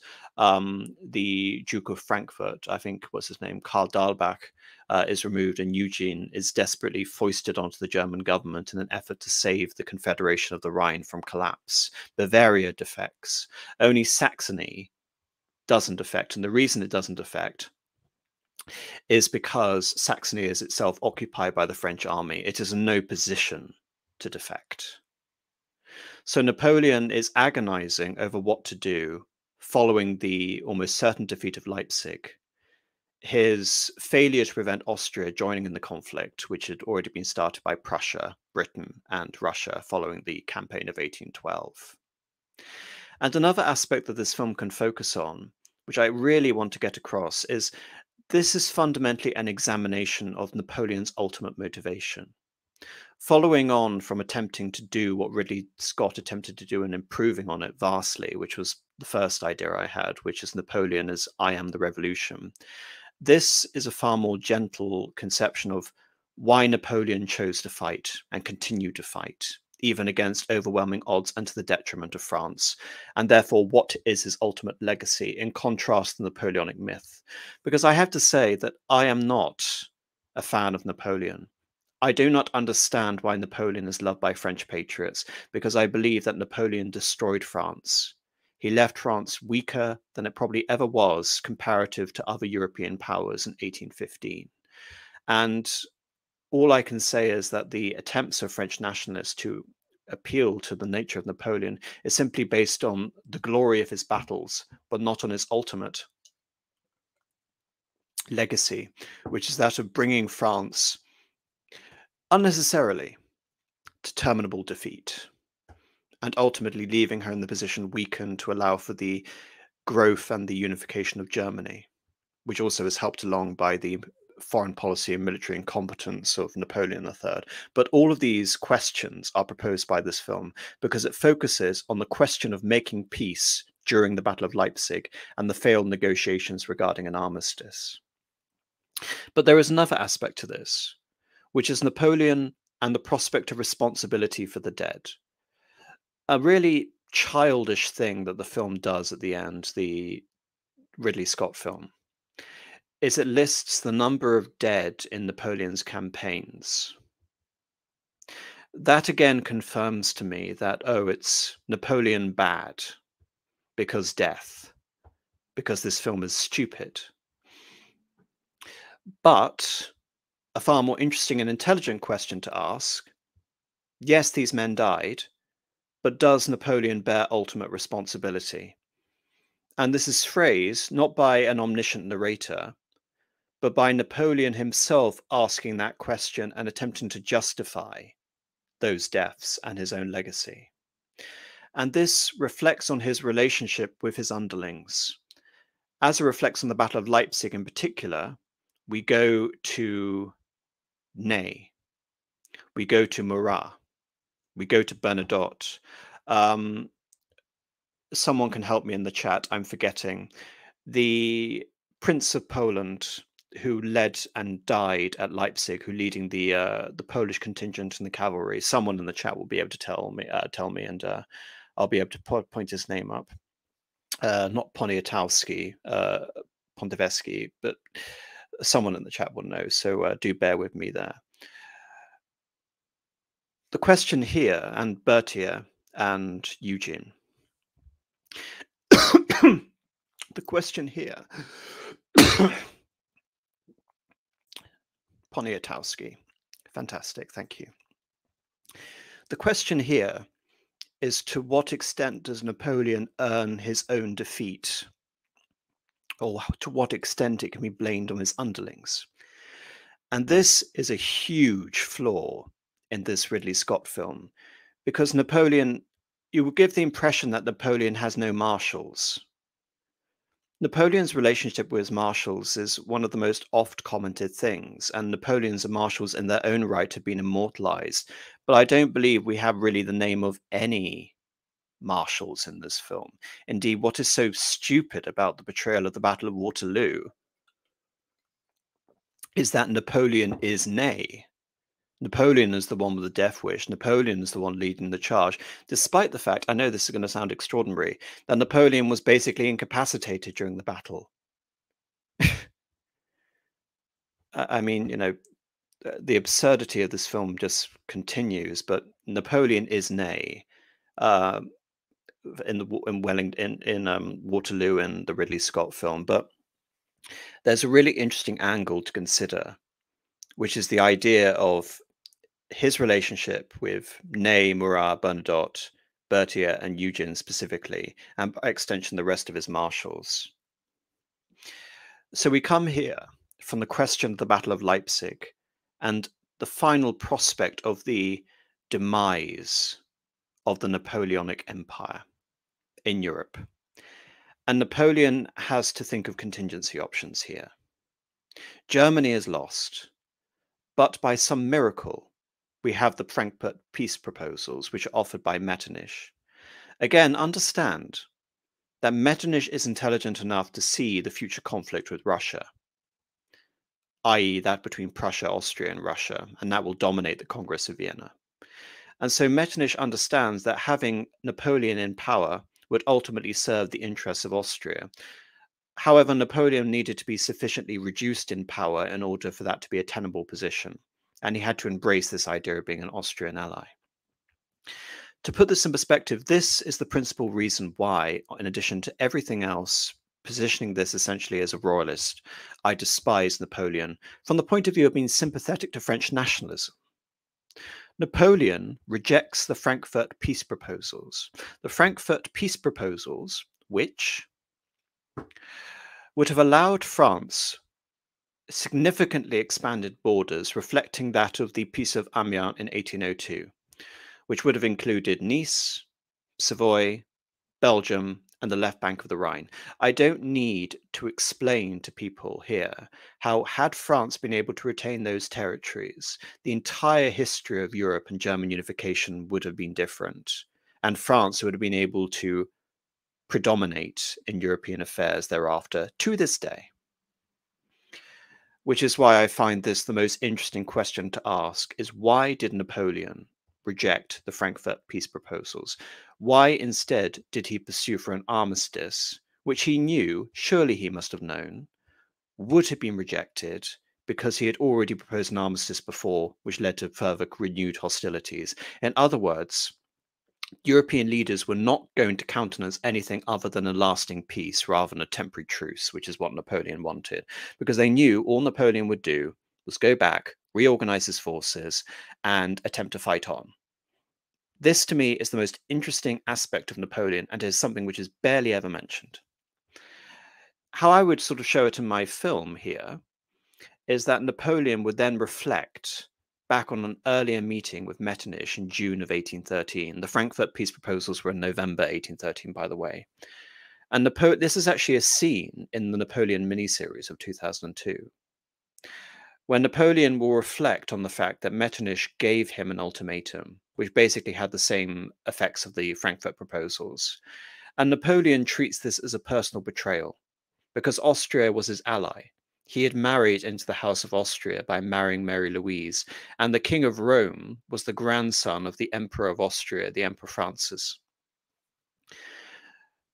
This feeds into my idea of why it is important to focus on the relationship with Napoleon's marshals and relatives, because it also informs his relationship with foreign powers, such as that with Alexander. Napoleon is so vainglorious and he's so domineering that he cannot possibly view events and motivations of other people acting in their own self-interests. He always has to view it through the lens of betrayal. And this would be my measure of interest as to what extent Napoleon brought about his own demise. He could not adequately appraise the strategic situation France found itself in 1813 because he was dominated, or rather he was a slave to his own desire to will to power. And by extent, he himself had no flaws. It was instead the betrayal of his own underlings and the betrayal of foreign powers. As childish as that sounds, I do believe that's a really interesting angle with Napoleon to cover, and far more interesting than Napoleon's relationship, or the stupid, reduced relationship he has with Josephine in the Ridley Scott film. In terms of being able to understand this through Napoleon's own thought process, we intersplice this with him in exile at St. Helena, because this allows the film to reflect back on earlier moments within Napoleon's career. So, given the situation with Austria, Napoleon can reflect on what Austria here means to him and the grand conception of his empire building. So from St. Helena, Napoleon is replaying his old battles in his head every day. He goes back to Lodi. He goes back to Marengo, the original campaigns in Italy. And the implication here is Napoleon driven primarily to expand the revolution at the point of the sword, which is the theme I try to expound in the idea of Napoleon, I am the revolution? and by extension, to banish the remnants of the archaic feudal order of Europe and establish a new Carolingian dynasty under the Bonapartes. Was his interest to serve the best, was his ultimate desire to serve the best interests of France? Or were his ultimate designs set on immortality, stemming from vainglory and a pathological need to uproot Europe to impose his dominion upon the ancient regimes? In other words, were his interests ideological? Were his interests nationalistic? Or were they personal? And this focuses on the idea of why Napoleon rejects the Frankfurt peace proposals, Napoleon's own justification to continue fighting. Because after this, he rejects these proposals in November. He is set on total victory, and it is here that Napoleon shows his last real glimmer of military brilliance, which is the 6 Days Campaign in February of 1814. But to any sound military strategist, this strategy was suicide. France was being invaded on all fronts for the first time, really, since the beginning of the wars of the Revolution. France had been invaded. Napoleon had failed to adequately prepare the defences along the Rhine, despite France having expanded to its natural boundaries. And so Napoleon has surrendered France, and now he is facilitating the invasion of France, all the while training recruits on the march, conscripting more and more men all at the same time. So Napoleon's first question over whether to settle and ultimately serve the interests of France are abandoned in terms of serving his idea to dominate. We then come back to the idea of Napoleon's conception of personal betrayal, because after Leipzig, Murat, one of his best generals, a marshal, and his brother-in-law through Caroline, defects, and we have the forced abdication of Fontainebleau. Napoleon is embittered at this because he sees this as an element of betrayal. Napoleon cannot conceive of the idea of military defeat. Instead, he looks at the marshals and declares that I have created you, and now you are desperate to surrender me to save the titles that I gave you. Very similar to the scene in Waterloo in 1870. However, this idea of Napoleon's own sense of abject betrayal and the fact that he is not responsible for this defeat, it is instead the fault of others, goes back to Austria, because as a result of his former allies Austria's intervention, he has now been separated from his son and his wife Mary Louise. And it is in exile that Napoleon can reflect on his coronation and his conception of his eternal possession of France. For abdication or no abdication, he has become the embodiment of France. In other words, the marshals cannot remove him, the people cannot remove him, the coalition cannot remove him, because he found the crown of France in the gutter, picked it up with his sword, and became France. He became the embodiment of France. And as a result of that, no one can remove him. He is entitled to the allegiance of France in perpetuity. Another interesting aspect regarding his St. Helena recreations of his battles, returning always to his pitiable exile in St. Helena, is the idea of Napoleon's own, you can say, conception of his marshals' triumphs, not just their betrayals and weaknesses. I always look to Moreau at Hohenlinden and Davout at Auerstedt, and see that Napoleon was in part also driven by a genuine sensation of jealousy towards his own commanders, which, given Napoleon's own military prowess, seems narcissistic and petty in the extreme, but it exists. Marengo nearly turned into a disaster in the War of the Second Coalition. The decisive battle was not Napoleon's, it was Moreau's at the Battle of Hohenlinden. As a result of this, Napoleon forced Moreau essentially into becoming the unofficial head of the opposition, and ultimately he was forced into exile. With Davout won the Battle of Auerstedt. The Battle of Auerstedt was a brilliant victory, far more brilliant than Napoleon's victory at Jena. Napoleon wasn't even fighting the main detachment of the Prussians. Davout was at Auerstedt. He was fighting the main Prussian army and the larger army with half as many men as Napoleon had, and yet he still won. And how does Napoleon treat Davout? By amalgamating the victories of Jena and Auerstedt. So the conception here, based on his reflections about his coronation and Napoleon coming into the possession of France as his own personal entity, and that France owes him allegiance, is therefore the idea that all of the victories accrued by France are owed to him and him alone, and by extension, all of the defeats of Napoleon are the result of foreign subversion and generalized incompetence of his underlings. What I find so fascinating about this portrayal of Napoleon is that he is adopting all the elements of divine right kingship, albeit it is kingship bestowed on him by right of the revolution. And by extension here, in terms of his recontextualization and bastardization of kingship, he is taking the possession part seriously. That he cannot abdicate, for he has ascended to the stratosphere. He is Caesar. He is a king. In the same way that we have, say, for example, Mary, Queen of Scots, standing before her judges in Fotheringay and saying that you have no right to judge me, for I am a queen. I am not equal to you. I am a prince bestowed upon that position by Christ, and therefore a vice regent, abdication or no abdication. Napoleon takes this concept and he subverts it by saying he is entitled to the victories of France, but not to the responsibility of defeat. I recently did a stream on Robert E. Lee, and a complete juxtaposition here between him and Robert E. Lee is that Robert E. Lee had to manage his underlings, such as General Longstreet and General Hill and General Ewell.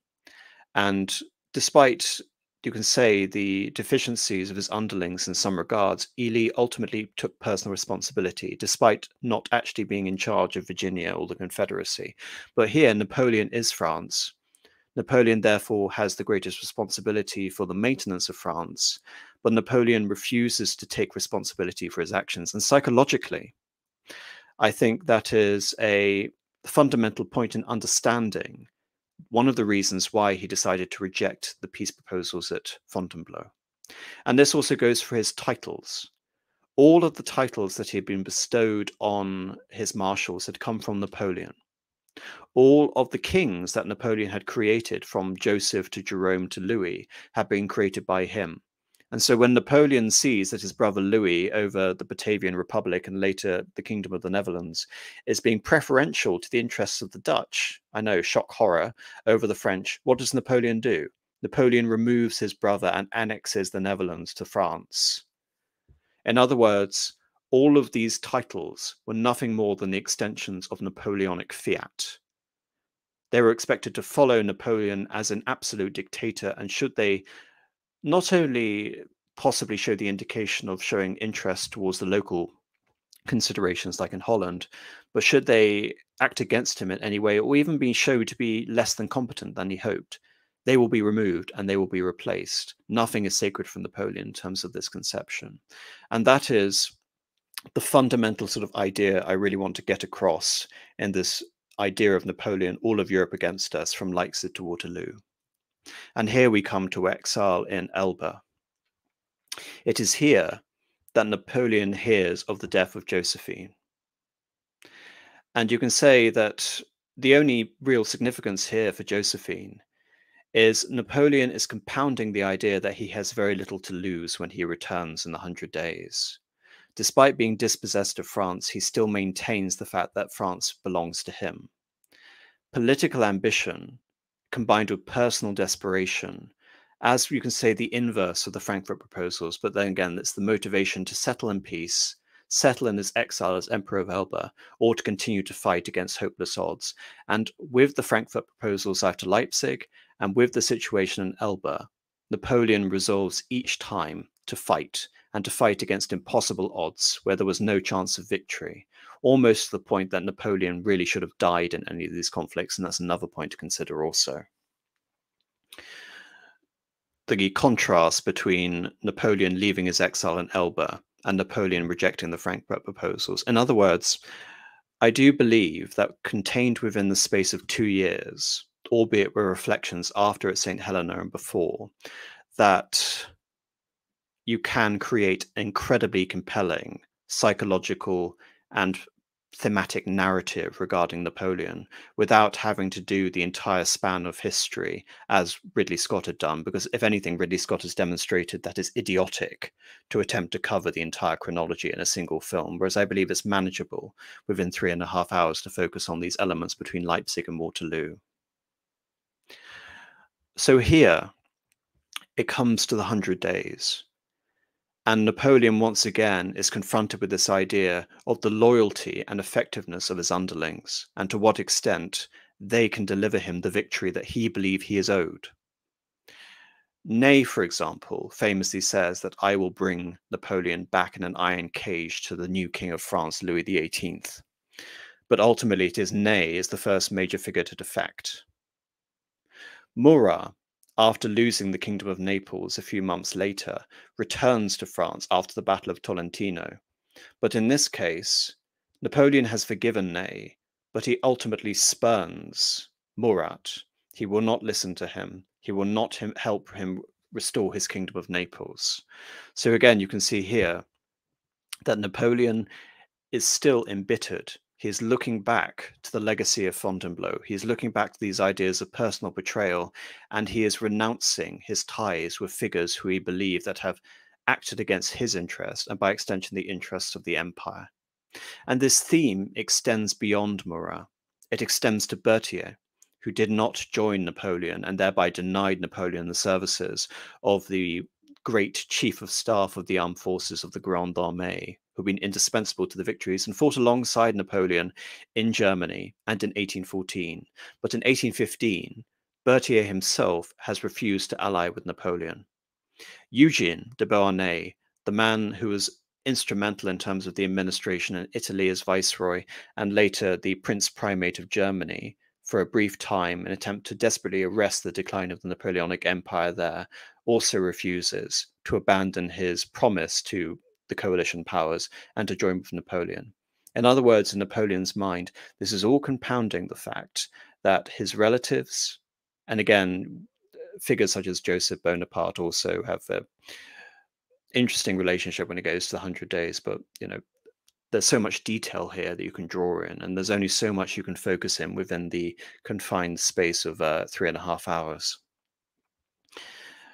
So we're talking about this idea of Napoleon's own desire for immortality, Napoleon's belief in the allegiance of France. Napoleon, by happenstance, has also gained possession of a much larger army than he had in 1814. And it comes here to the third act of the film, which is Waterloo. And here, Napoleon is quick to denounce Ney for failing to follow up the pursuit of the Prussians after the Battle of Ligny, which ultimately allows them to regroup. And then we also see Napoleon chiding the legacy of Grouchy for pursuing the Prussians, but failing to link up with France during the Battle of Wellington, allowing the Prussians to rejoin and get in between Grouchy and Napoleon. Rather than ending at Waterloo, however, because again, this is talking about Napoleon's own sense of power and his ownership of France, we need to focus on what actually happened after Waterloo, which again, the film presents a fiction of an immediate surrender after Waterloo to the British, but it's far worse than that. And again, if you're trying to assassinate a character, Ridley Scott, there are opportunities for you, which means it could be more thorough, but you haven't taken those opportunities because you're incompetent at that even. He returns to Paris. The Austrians are now invading. The Prussians are invading. The British are invading. The cream of the French army has been defeated. There is nothing left. But Napoleon goes back and he attempts to raise a new army as he did in 1814.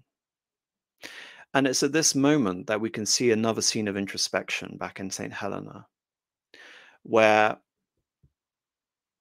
after Waterloo, and Napoleon has dealt with the idea of losing his army, the Grand Army, over and over again.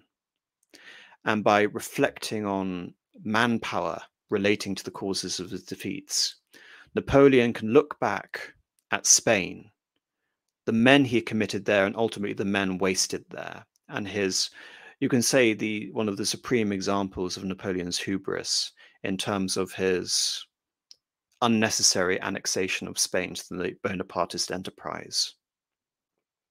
But consequently, the manpower shortages led to Napoleon's decisive defeat at the Battle of Essling, which could have turned into a disaster had he not been able to reverse that defeat at the Battle of Wagram.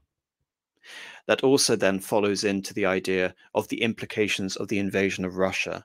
And it is here, at the end of the film, after the Battle of Waterloo, that Napoleon begins to seriously consider the implications of Russia.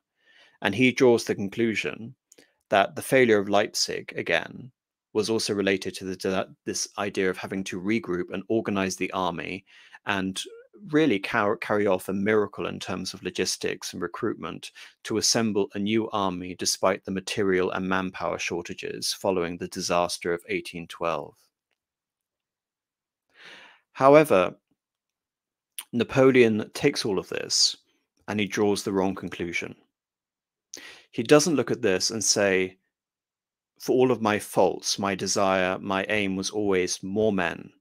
More men. I will create new armies, new campaigns, new resources, and I will continue fighting, as if he had a limitless pool of manpower and resources, and he never showed any consideration for the implications of throwing away all of those lives. And rather than Napoleon taking responsibility for that and seeing the effects of these three major defeats of Essling, of Leipzig, and of Waterloo, Napoleon instead reflects that I should have died in Moscow. Should I have died in Moscow, I would be renowned as the greatest of Europe's conquerors. But again, what that statement does is betray Napoleon's ultimate lack of interest in both the revolution and France, and the fate of his army, of which he is directly responsible. Because Napoleon isn't interested in the fallout of his consequence of invading Russia after Borodino and taking Moscow. He is instead interested in the fact that he has taken Moscow, the fact that he has defeated the Prussians, he has conquered Spain, ostensibly, he has defeated the Austrians, he will have defeated the British had it not been for traitors within Europe, those contriving against his continental system, the perfidious Alexander of Russia. Had I died here, I would have been immortalized as a conqueror. But as you can probably see from that statement, which is a real statement, everything else, his dynasty and the legacy he would bequeath to his son, and the welfare of France and its people are superfluous to him, to Napoleon's star. And Napoleon's star is all pervasive. And Napoleon would do anything to recapture that star, which is why it's here that Napoleon reflects not on whether I should take responsibility, but where I should have died in order to ensure my own immortality. And it is in Moscow. So Napoleon's lack of atonement and his will to power at the expense of all other things is the recurring theme. Napoleon is then deposed by the French Assembly. Louis XVIII comes back, and he himself surrenders to the British. And again, in a note of complete sort of delusion and separation from reality, and this is actually presented in the film, albeit contrived ahistorically, Napoleon believes he's going to be settled in a country estate in England, despite the fact that politically that was impossible. Even if that had been possible, it would have been ridiculous to position Napoleon so close to France, where he would have remained a political consideration. The British public would never have accepted it, and the rest of the coalition powers were demanding Napoleon's head. Yet Napoleon genuinely believed that he could be treated essentially as a venerable and revered exile and choose and make essentially a decision for his own terms of exile, despite the complete horror show after Waterloo. And so what does Napoleon do after the British decide to send him to St. Helena? Napoleon admonishes the British for their betrayal. He surrendered to the British in good faith, but the British did not give him the conditions for the exile he wanted. And then we look into the broader implications of the loyalty of his men and the just deserts. Because as a result of the 100 Days, tens of thousands of French had died unnecessarily. Berthier has been defenestrated. There's a theory that that Berthier was possibly assassinated, thrown out of a window in order to prevent him possibly joining with Napoleon, which he never did, as I demonstrated. But this was in, I believe, June of 1815. But that would have been an interesting angle, that Berthier ultimately owes his death to Napoleon. We have the execution of Murat, and we have the execution of Ney. Ney, who was prepared to die for defending France, in the same way that Ney had a death wish on the Battle of Waterloo. But Ney had been able to survive after Napoleon's first abdication. But here, Ney has been executed for his desire to rejoin and serve Napoleon in 100 Days. Again, a consequence of Napoleon's hubris.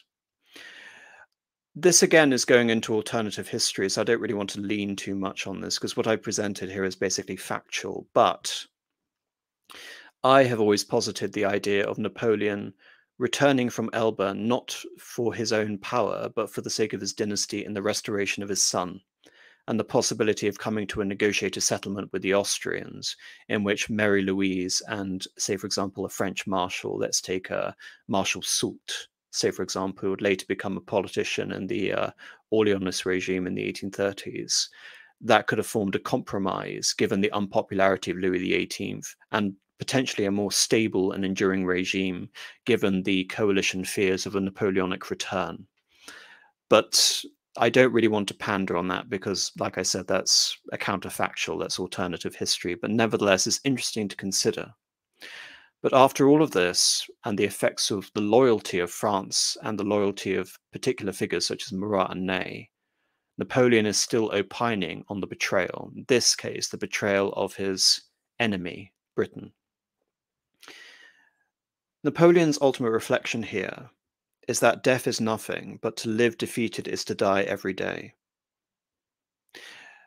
Had Napoleon taken responsibility, and again, I'm almost positioning this as a Christian, had Napoleon taken personal responsibility for his losses and thereby accepted a form of atonement for all he had done, and ultimately the ruin he had wrought on France after 1813, after his rejection of the Frankfurt proposals, where I suggest it's the most interesting aspect in Napoleon's career, which is almost completely overlooked. The fact that he is saying death is nothing, but to live defeated is to die every day, shows that Napoleon will never get over the fact he lost. He will never forgive those who he believed betrayed him. He will never forgive the powers for interning him. And instead, he accepts his fate as a form of martyrdom, and not a martyrdom in the sense that he has become genuinely Christ-like. In the sense, he is an antichrist. He has taken a false crown of thorns and presents himself as the heroic sacrifice, the savior of France. But as I said, this is the savior of France who, rather than acting as the redeemer, as the deliverer, he has acted as the herald of the apocalypse of France. And not in the literal biblical sense, but in terms of resulting in the end of the world, the end of France's position as the premier power, the end of the French Empire, the end of an expanded France that would have made the rest of Europe tremble throughout the rest of the 19th century. So the contrast here is between the perception of the self-perception of Napoleon as the savior of France, and the reality is that Napoleon was the enemy of France. And this is why I think all implications of venerating Napoleon uncritically are ultimately anti-French. And it's worse than venerating Winston Churchill as saving the British Empire. You know, both Napoleon and Winston Churchill doomed their respective empires, but Napoleon has far more personal responsibility than Churchill. So that is the ultimate implication of this film I want to create. that Napoleon robbed France of her empire, but he did bequeath upon her a myth. And in this sense, Napoleon was successful, because the Napoleonic myth is the purest indication that vainglory was Napoleon's supreme motivation, his enduring legacy, and therefore his greatest success. All right. I think that's enough in my attempt to rewrite a Napoleonic biopic, but hopefully, out of those 4 ideas, and particularly the last one, which would be my own take on the subject, I hope I've given you quite a lot to think about. And again, I have to emphasize that this is what I thought about today. I haven't been thinking about this for a very long time. It's just simply my own knowledge of history and reflecting back on the clusterfuck of this film. And I always look at this and think about the opportunities lost, as with Napoleon, funnily enough, after Frankfurt. And I do believe that making of historical films, historical epics, is actually a service to history. Because, like I say, if we look at history as a process of historical reenactment, then all of these elements allow us an invitation into the past. It's a form of time travel, effectively. But it is impossible when the creators of this reenactment are so contemptuous of the source material and are so driven by personal animosity and vindictiveness that this is the fruit of their creativity or lack thereof. I do believe there are very interesting things you can bring about Napoleon. You have to demonstrate that Napoleon was great, he was formidable, he was charismatic, yet he was also terrible. And I mean terrible in the way that Ivan the Terrible is referred to, formidable, but ultimately a pox upon France. There is so much nuance and interest you can accrue regarding a more sort of psychological and intellectual thematic examination of Napoleon. But I do not believe that anything created in the system at the moment is capable of producing this sort of nuance. So that would be the fundamental premise of my Napoleonic biopic.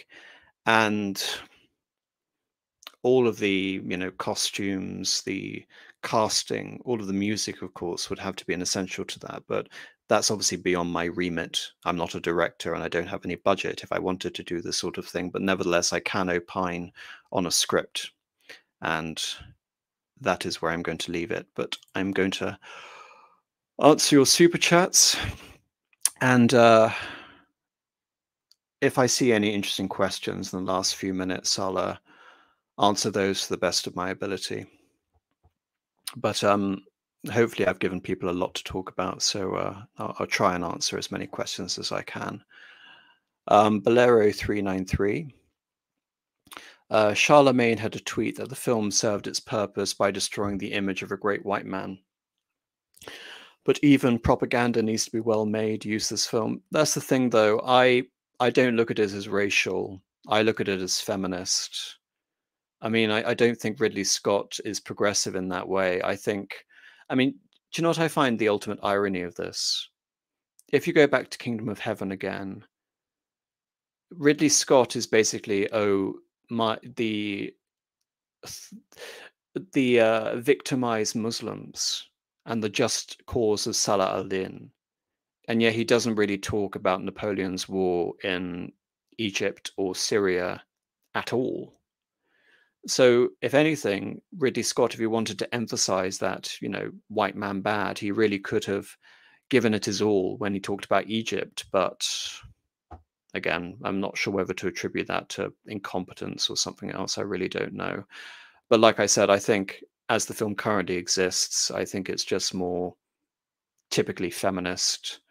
Napoleon being conquered by Josephine, and that really is it. I mean, like I said, Phoenix is not Napoleon. there is never any indication in this film that I get that he's playing Napoleon. He is simply playing um, the Joker or Commodus, albeit older and more depressed and jaded. There is nothing about this figure which lends itself to greatness. All right. Pup 993 for £10. Wish I saw your warning before watching it. Film was a haze of uninspired battles, lazy dialogue, and sex scandals being put unceremoniously front and center to create the illusion of personal drama. I don't think it even was an illusion of personal drama. I think it was just a character assassination. I don't think they cared about the drama. I mean, Game of Thrones has gratuitous sex scenes and it's able to create a far more compelling narrative despite all the nihilistic implications of that. I think it is possible to create a gratuitous and slightly farcical film without it being completely stupid. But the thing that this film ultimately suffers from is it's in every respect it is uninspired and idiotic. And like I said, I was flabbergasted by the battles and the incompetence of the battle scenes. I really was. I almost just fell asleep watching them because I know in my head how Austerlitz plays out and what the implications are, but I don't know. As far as I was concerned, when I was watching the quote unquote Austerlitz in this film, I was basically watching an excursion between Austrian, Russian, and French forces in the snow. There was nothing grand about it at all, nothing to indicate that tens of thousands of troops were being committed to this battle for all its budget. Lord of the Rings, made 20 years ago, had far better battles where people were far more invested in them. And I know that's not an objective statement, but I do believe if you compare it subjectively, it's true. And go back to 1970 in Waterloo. That battle is truly epic in the traditional sense of being a historical epic. The fact that you can make battle scenes 50 years ago, we're looking at Bondarchuk here, and this is all you can do today. It's just pitiable. I mean, I'm not even sure what they were trying to get across with Rupert Everett's portrayal of Wellington, because, like I said, all the characters are ridiculous and cartoonish. Um, I don't really know what his role was in this film. I mean, there was no indication of his strategy. There was no indication of Napoleon's strategy. It was just, I'm going to put down this Corsican upstart, and we Europeans can all sleep easy, and that was it. That really, I don't even want to talk about it. It's so stupid. All right. Alice Liddell, 1872. Thank you for £10. I like Alexander and Troy as a child, among many other historical films, particularly older films like Jason and the Argonauts, which helped interest me in history, Percy speaking. I mean, both of those films, I mean, it's good if it helps inspire you to history, but I mean, I have problems with both of those films. In fairness to Alexander, Alexander really tries with the battles. I won't sort of take that away from it, but I mean, it's kind of like the worst version of an Italian opera iteration of Alexander. I mean, I can just imagine what's his name, Colin Farrell, you know, going on an epic sort of 30-minute aria regarding, the betrayal of his men and all that sort of thing, and the death of Hephaestion and all this sort of thing. I mean, it really is ridiculous. And Troy is nihilistic again in the sense that it is a historical reimagining of the mythology. And as a result, it becomes it's an incredibly materialistic portrayal. And all I can say is the acting is slightly better in Troy than Alexander, but that in itself is not a great film. But like I said, if it inspires you to do bigger and better things, then all power to you. And thank you for the super chat. Bolero 393. The screenplay is the awful power fantasy. Every powerful man is insecure and desperate to dote on promiscuous mid and take out his rage on the world. Yeah, that really is it. I know it's incredible and it's stupid to say it aloud, but that is the film Bolero 393. Alice Liddell, 1872, loved Alien and Blade Runner. Ridley Scott has fallen so low. I mean, even looking at Blade Runner, this is a point I actually needed to stress because it's something I forgot in my video regarding Ridley Scott's disdain for history. Ridley Scott is infamous for having about 10 different uh, cuts of Blade Runner. And he is also infamous for implying that Decker was a replicant when that would really sort of screw up the whole sort of thematic arc of the film. But bear with me, I haven't seen Blade Runner in years. But from that, when he's sort of commenting on that, Ridley Scott is narcissistic and foul-mouthed in interviews when he's trying to defend his decisions in Blade Runner. And what was Ridley Scott's counter to historical criticism of Napoleon, which I hope you can see is completely and utterly valid, because not only does it compromise the verisimilitude, the spirit of truth conveyed in this film, but it makes the film incomprehensible. His response was, well, historians talk about things after the fact, and then they write about them. You weren't there, so F off. So I wasn't joking, and I didn't even know about that quote when making that film. I mean, it should be self-evident that not only does Ridley Scott have a disdain for his historical subjects and his settings, but he hates the discipline of history itself. AJSJ for $5, thank you very much. Support Apostolic Majesty. Always like, comment, and subscribe, and join the conversation after on the fan club Discord. All right, there's a link there. I'm not sure if you can copy that, but it probably is better, AJSJ, to put that link in a comment under this video, but thank you. Machiavellius Suxgo says for $5, very interesting. Well, thank you very much. And Darth Kilhoon for $5. Napoleon rolling over in his grave over Ridley Scott, making him seeing for a generation as a simp. I don't think he will make him be seen as for a generation as a simp. I don't think this film will have any greater impact at all. In fact, I'm not necessarily convinced about that. I mean, one of the reasons I actually felt compelled to put out my video, I mean, I recorded a rant and then, do I put this out? Do I put that out? Not. But then I looked at the sort of aggregate reviews and saw that people were reviewing it positively. And I didn't want people to go ahead and actually watch this film and suffer through what I had to. So maybe someone will actually enjoy the film. I don't see how anyone can enjoy the film because it's so hateful. I mean, even if you look at something like Braveheart, for all its ridiculousness, Mel Gibson in that film is inspiring and charismatic. Gladiator is inspiring and Russell Crowe is charismatic.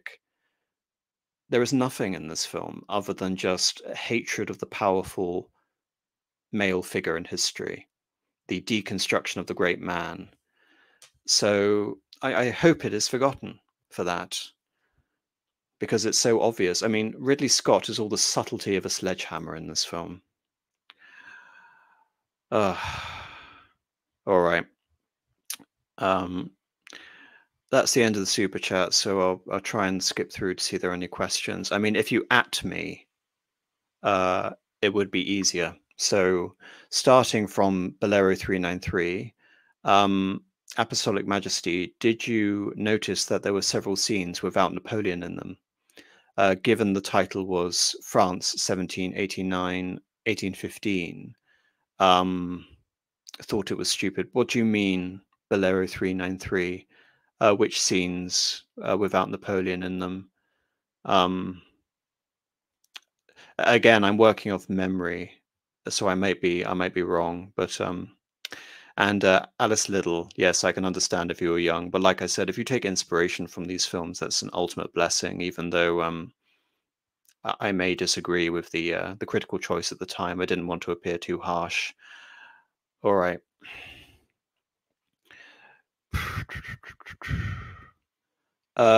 Yes, I mean, probably preempted my point. Wasn't Mel Gibson also brave and inspiring in The Patriot 393, Bolero 393? Yes, he was. That film was still terrible.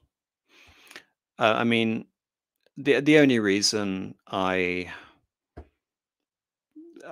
mean, basically, I was angry and I did that rant, and then I went ahead and thought, well, no, history, as I keep mentioning, is a creative exercise, and historical fiction is, in many ways, coming up to the importance of academic interest due to reasons that should be obvious. I do put historical fiction on a pedestal because there are so many sort of literary allusions and parallels between real history in terms of narrative construction, thematic construction, and also in terms of verisimilitude and fidelity to research. All of these things are common among historical fiction, good historical fiction, and historical nonfiction. I mean, if you're talking about simply archiving various historical sources, I don't believe that is the work of a historian. I believe that is the work of an antiquarian. The historian provides exegesis.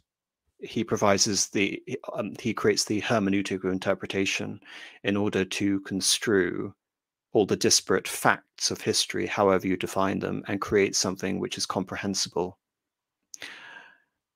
Right. Pierce Brosnan, Apostolic Majesty, are you a jacked bodybuilder? Yes. Apostolic Majesty, his brother in the directory, Bolero 393, and the meeting between Nicholas I and Josephine, Alexander I.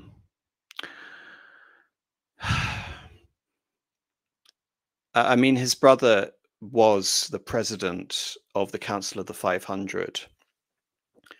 And then Napoleon does come in and try and start the coup, and then he bungles it, then he runs out. That's historically true, but of course the actual sort of directorial depiction of it and Phoenix's performance made it into like it was basically slapstick comedy. And the meeting between Alexander I and Josephine was after the Treaty of Fontainebleau, when Napoleon was forced into exile in Elba, and it did cause quite a scandal. And Josephine's sort of last act before dying was to actually be walking in the gardens of Malmaison with Alexander I. So no, those events did in fact take place without Napoleon.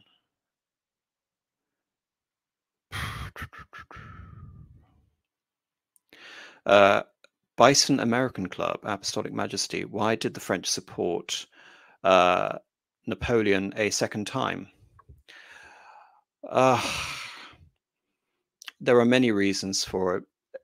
The unpopularity of Leo XVIII, the fact that the Congress of Vienna had shewn so many territories away from France. France had expanded to its natural borders in 1802, and as a result of the Congress of Vienna, France had been returned to its 1792 borders. In other words, the borders France had at the beginning of the Revolutionary Wars, which, in fairness, was actually very fair. In fairness, was very fair to give the Congress its due. These were exceptionally favorable terms, given the fact that France went on to wreak havoc on Europe for over 20 years. The fact that France could return with its pre-war territories intact is nothing short of a miracle, and is actually in the spirit of reconciliation with France and the other powers and the strategic necessity thereof. But of course, the French people couldn't interpret such a dramatic loss in such a short amount of time, which was only 1 year. Louis XVIII had been forced to issue the July Declaration, the Charter of July, to shore up his position. But ultimately, he was not really well loved by the royalists. They tended to gravitate around the figure of the Comte d'Artois. And what else? Another important factor to consider is that after 1814, all the French prisoners of war came back. So Napoleon had an army assembled for him in absentia, which didn't really experience the trials and tribulations of 1814. And it is the army that defected to Napoleon, not the entirety of France. Paris defected to Napoleon, but Normandy, the Vendée, and Aquitaine remained restive. And indeed, an interesting angle regarding Napoleon is that I've consistently gone back against this idea that to be anti-Napoleon is to be anti-French, because Napoleon was never accepted universally across France. Napoleon's main sort of centers of power were in the Rhineland, both French Rhineland and German Rhineland, northern and eastern France, and northern Italy. Areas such as Brittany, the Vendée, everywhere basically south of the Loire Valley had a very checkered relationship with Napoleon, and they were far more likely to go over to the monarchists, which is why the royalist insurgency was able to last for so long, and why Napoleon resorted to those horrific tactics on Pré Vendôme to put the revolution down. And if you look at the military deployments in the Hundred Days campaign, tens of thousands of French troops were sent to put down a royalist uprising in Normandy. Uh,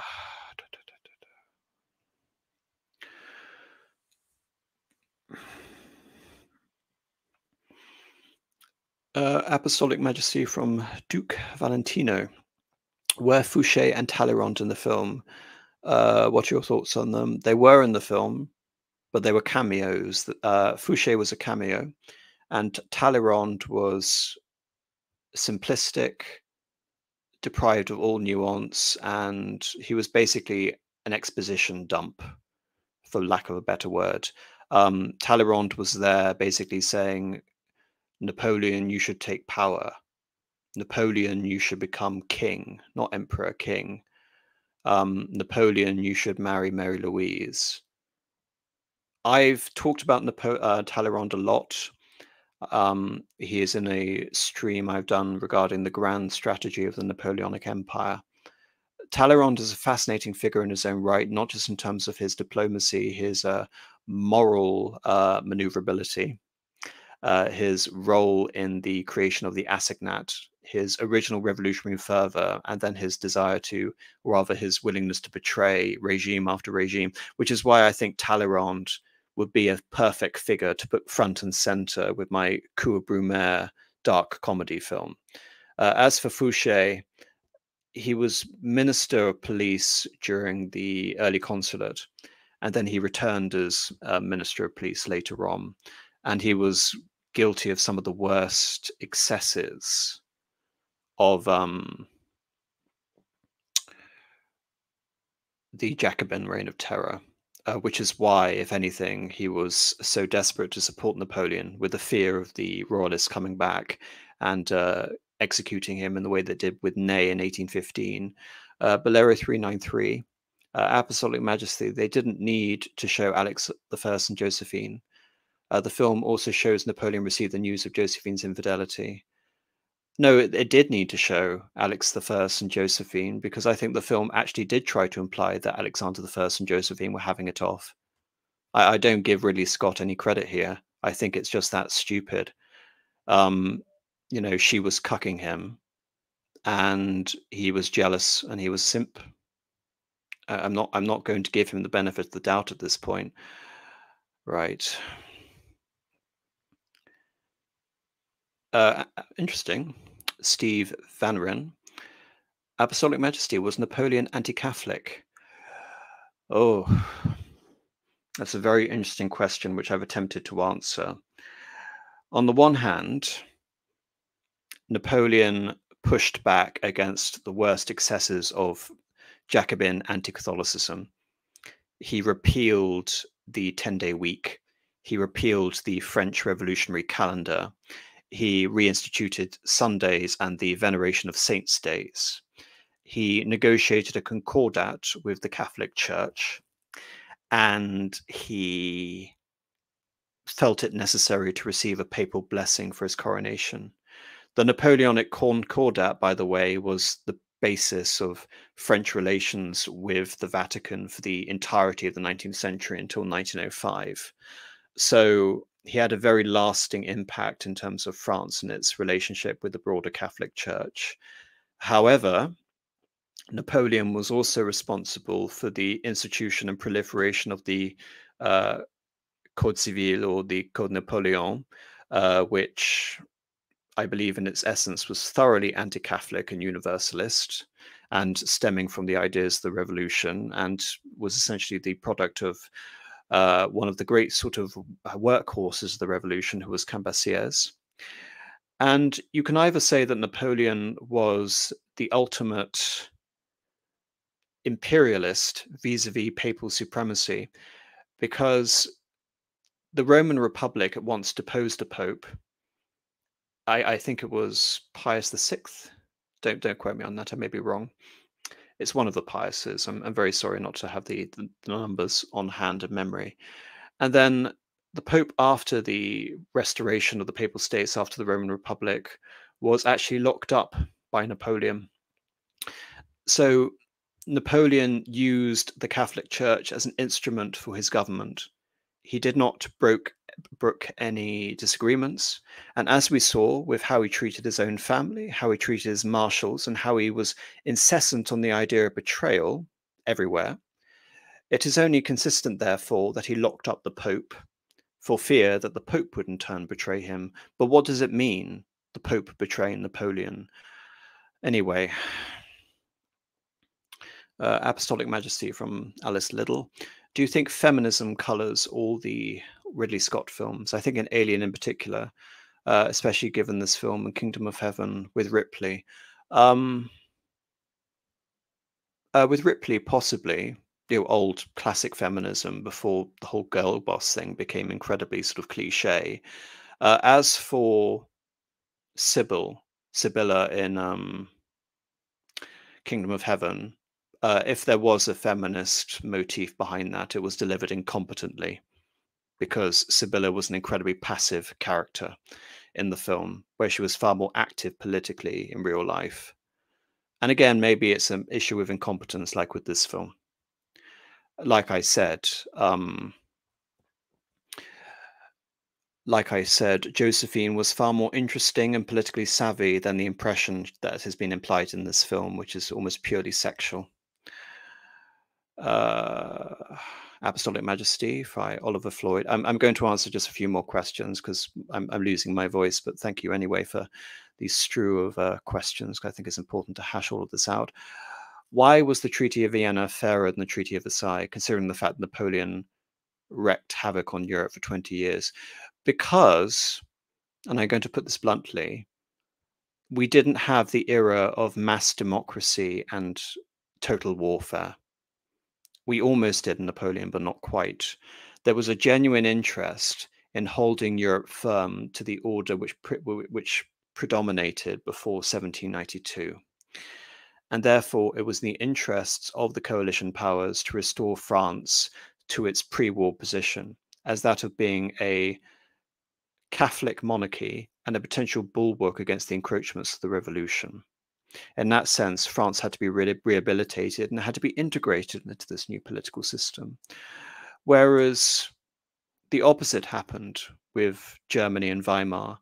Despite the abdication of the Kaiser and the attempts of the German Social Democrats to present the world with a new tolerable democratic regime which would appeal to the likes of the conquerors, the French decided to adopt punitive measures anyway.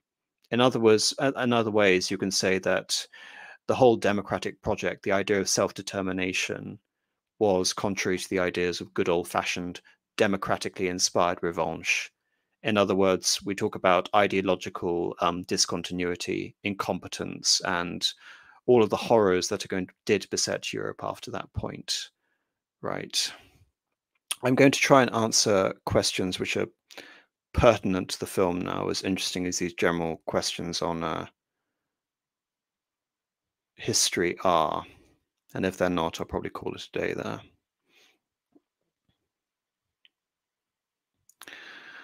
All right. I think I'll call it a day here. This has been something slightly different, obviously, for this channel, but I thank everyone for bearing with me. Obviously, this isn't strict history, but like I said, it's a worthwhile and I believe a rather fruitful endeavor to go along this. And to contrast the view that I'm simply interested in demolishing um, historical biopics, I actually want to present a thoroughgoing analysis and indeed offer a juxtaposition to what could have been, what a creative and nuanced portrayal of Napoleon can actually offer, as opposed to the disaster which we were presented with. Right. Duke Valentino, Apostolic Majesty, was the cinematography good? Ridley Scott makes, as you can probably see actually in this image, which I've used as the thumbnail, it's actually intentional, this thumbnail, because it's drab, and I thought it actually went well with my usual sort of white or light sort of white gold color scheming, because it was sort of drab, and Napoleon has a sort of lost in the headlight sort of picture here. But no, I think his cinematography is drab. It's cold. It did a serious disservice to the battles. I mean, Waterloo is miserable to look at. So no, I think the cinematography is terrible, and that's a consistent artistic decision of Ridley Scott. All right, please like and comment on the stream. Thank you very much. It helps the algorithm. Subscribe, and if you really enjoy my content and want to see me producing more, become a channel member. But on that note, I will be putting out one more video this year, which will be part 3 on my series on the agony of Middle Eastern Christendom, which is something that I should be focusing on more than this because it seems superfluous by comparison. Well, not superfluous. I hate to say silly because a lot of people are invested in this, but it doesn't have quite the same gravitas for me in terms of being able to focus on that, especially with what's been going on in the Middle East. But I will put that out, and this will be my last stream, not my last video, my last stream of this year. And hopefully I will see you all again in 2024. So happy Christmas and happy New Year. Good night, everyone.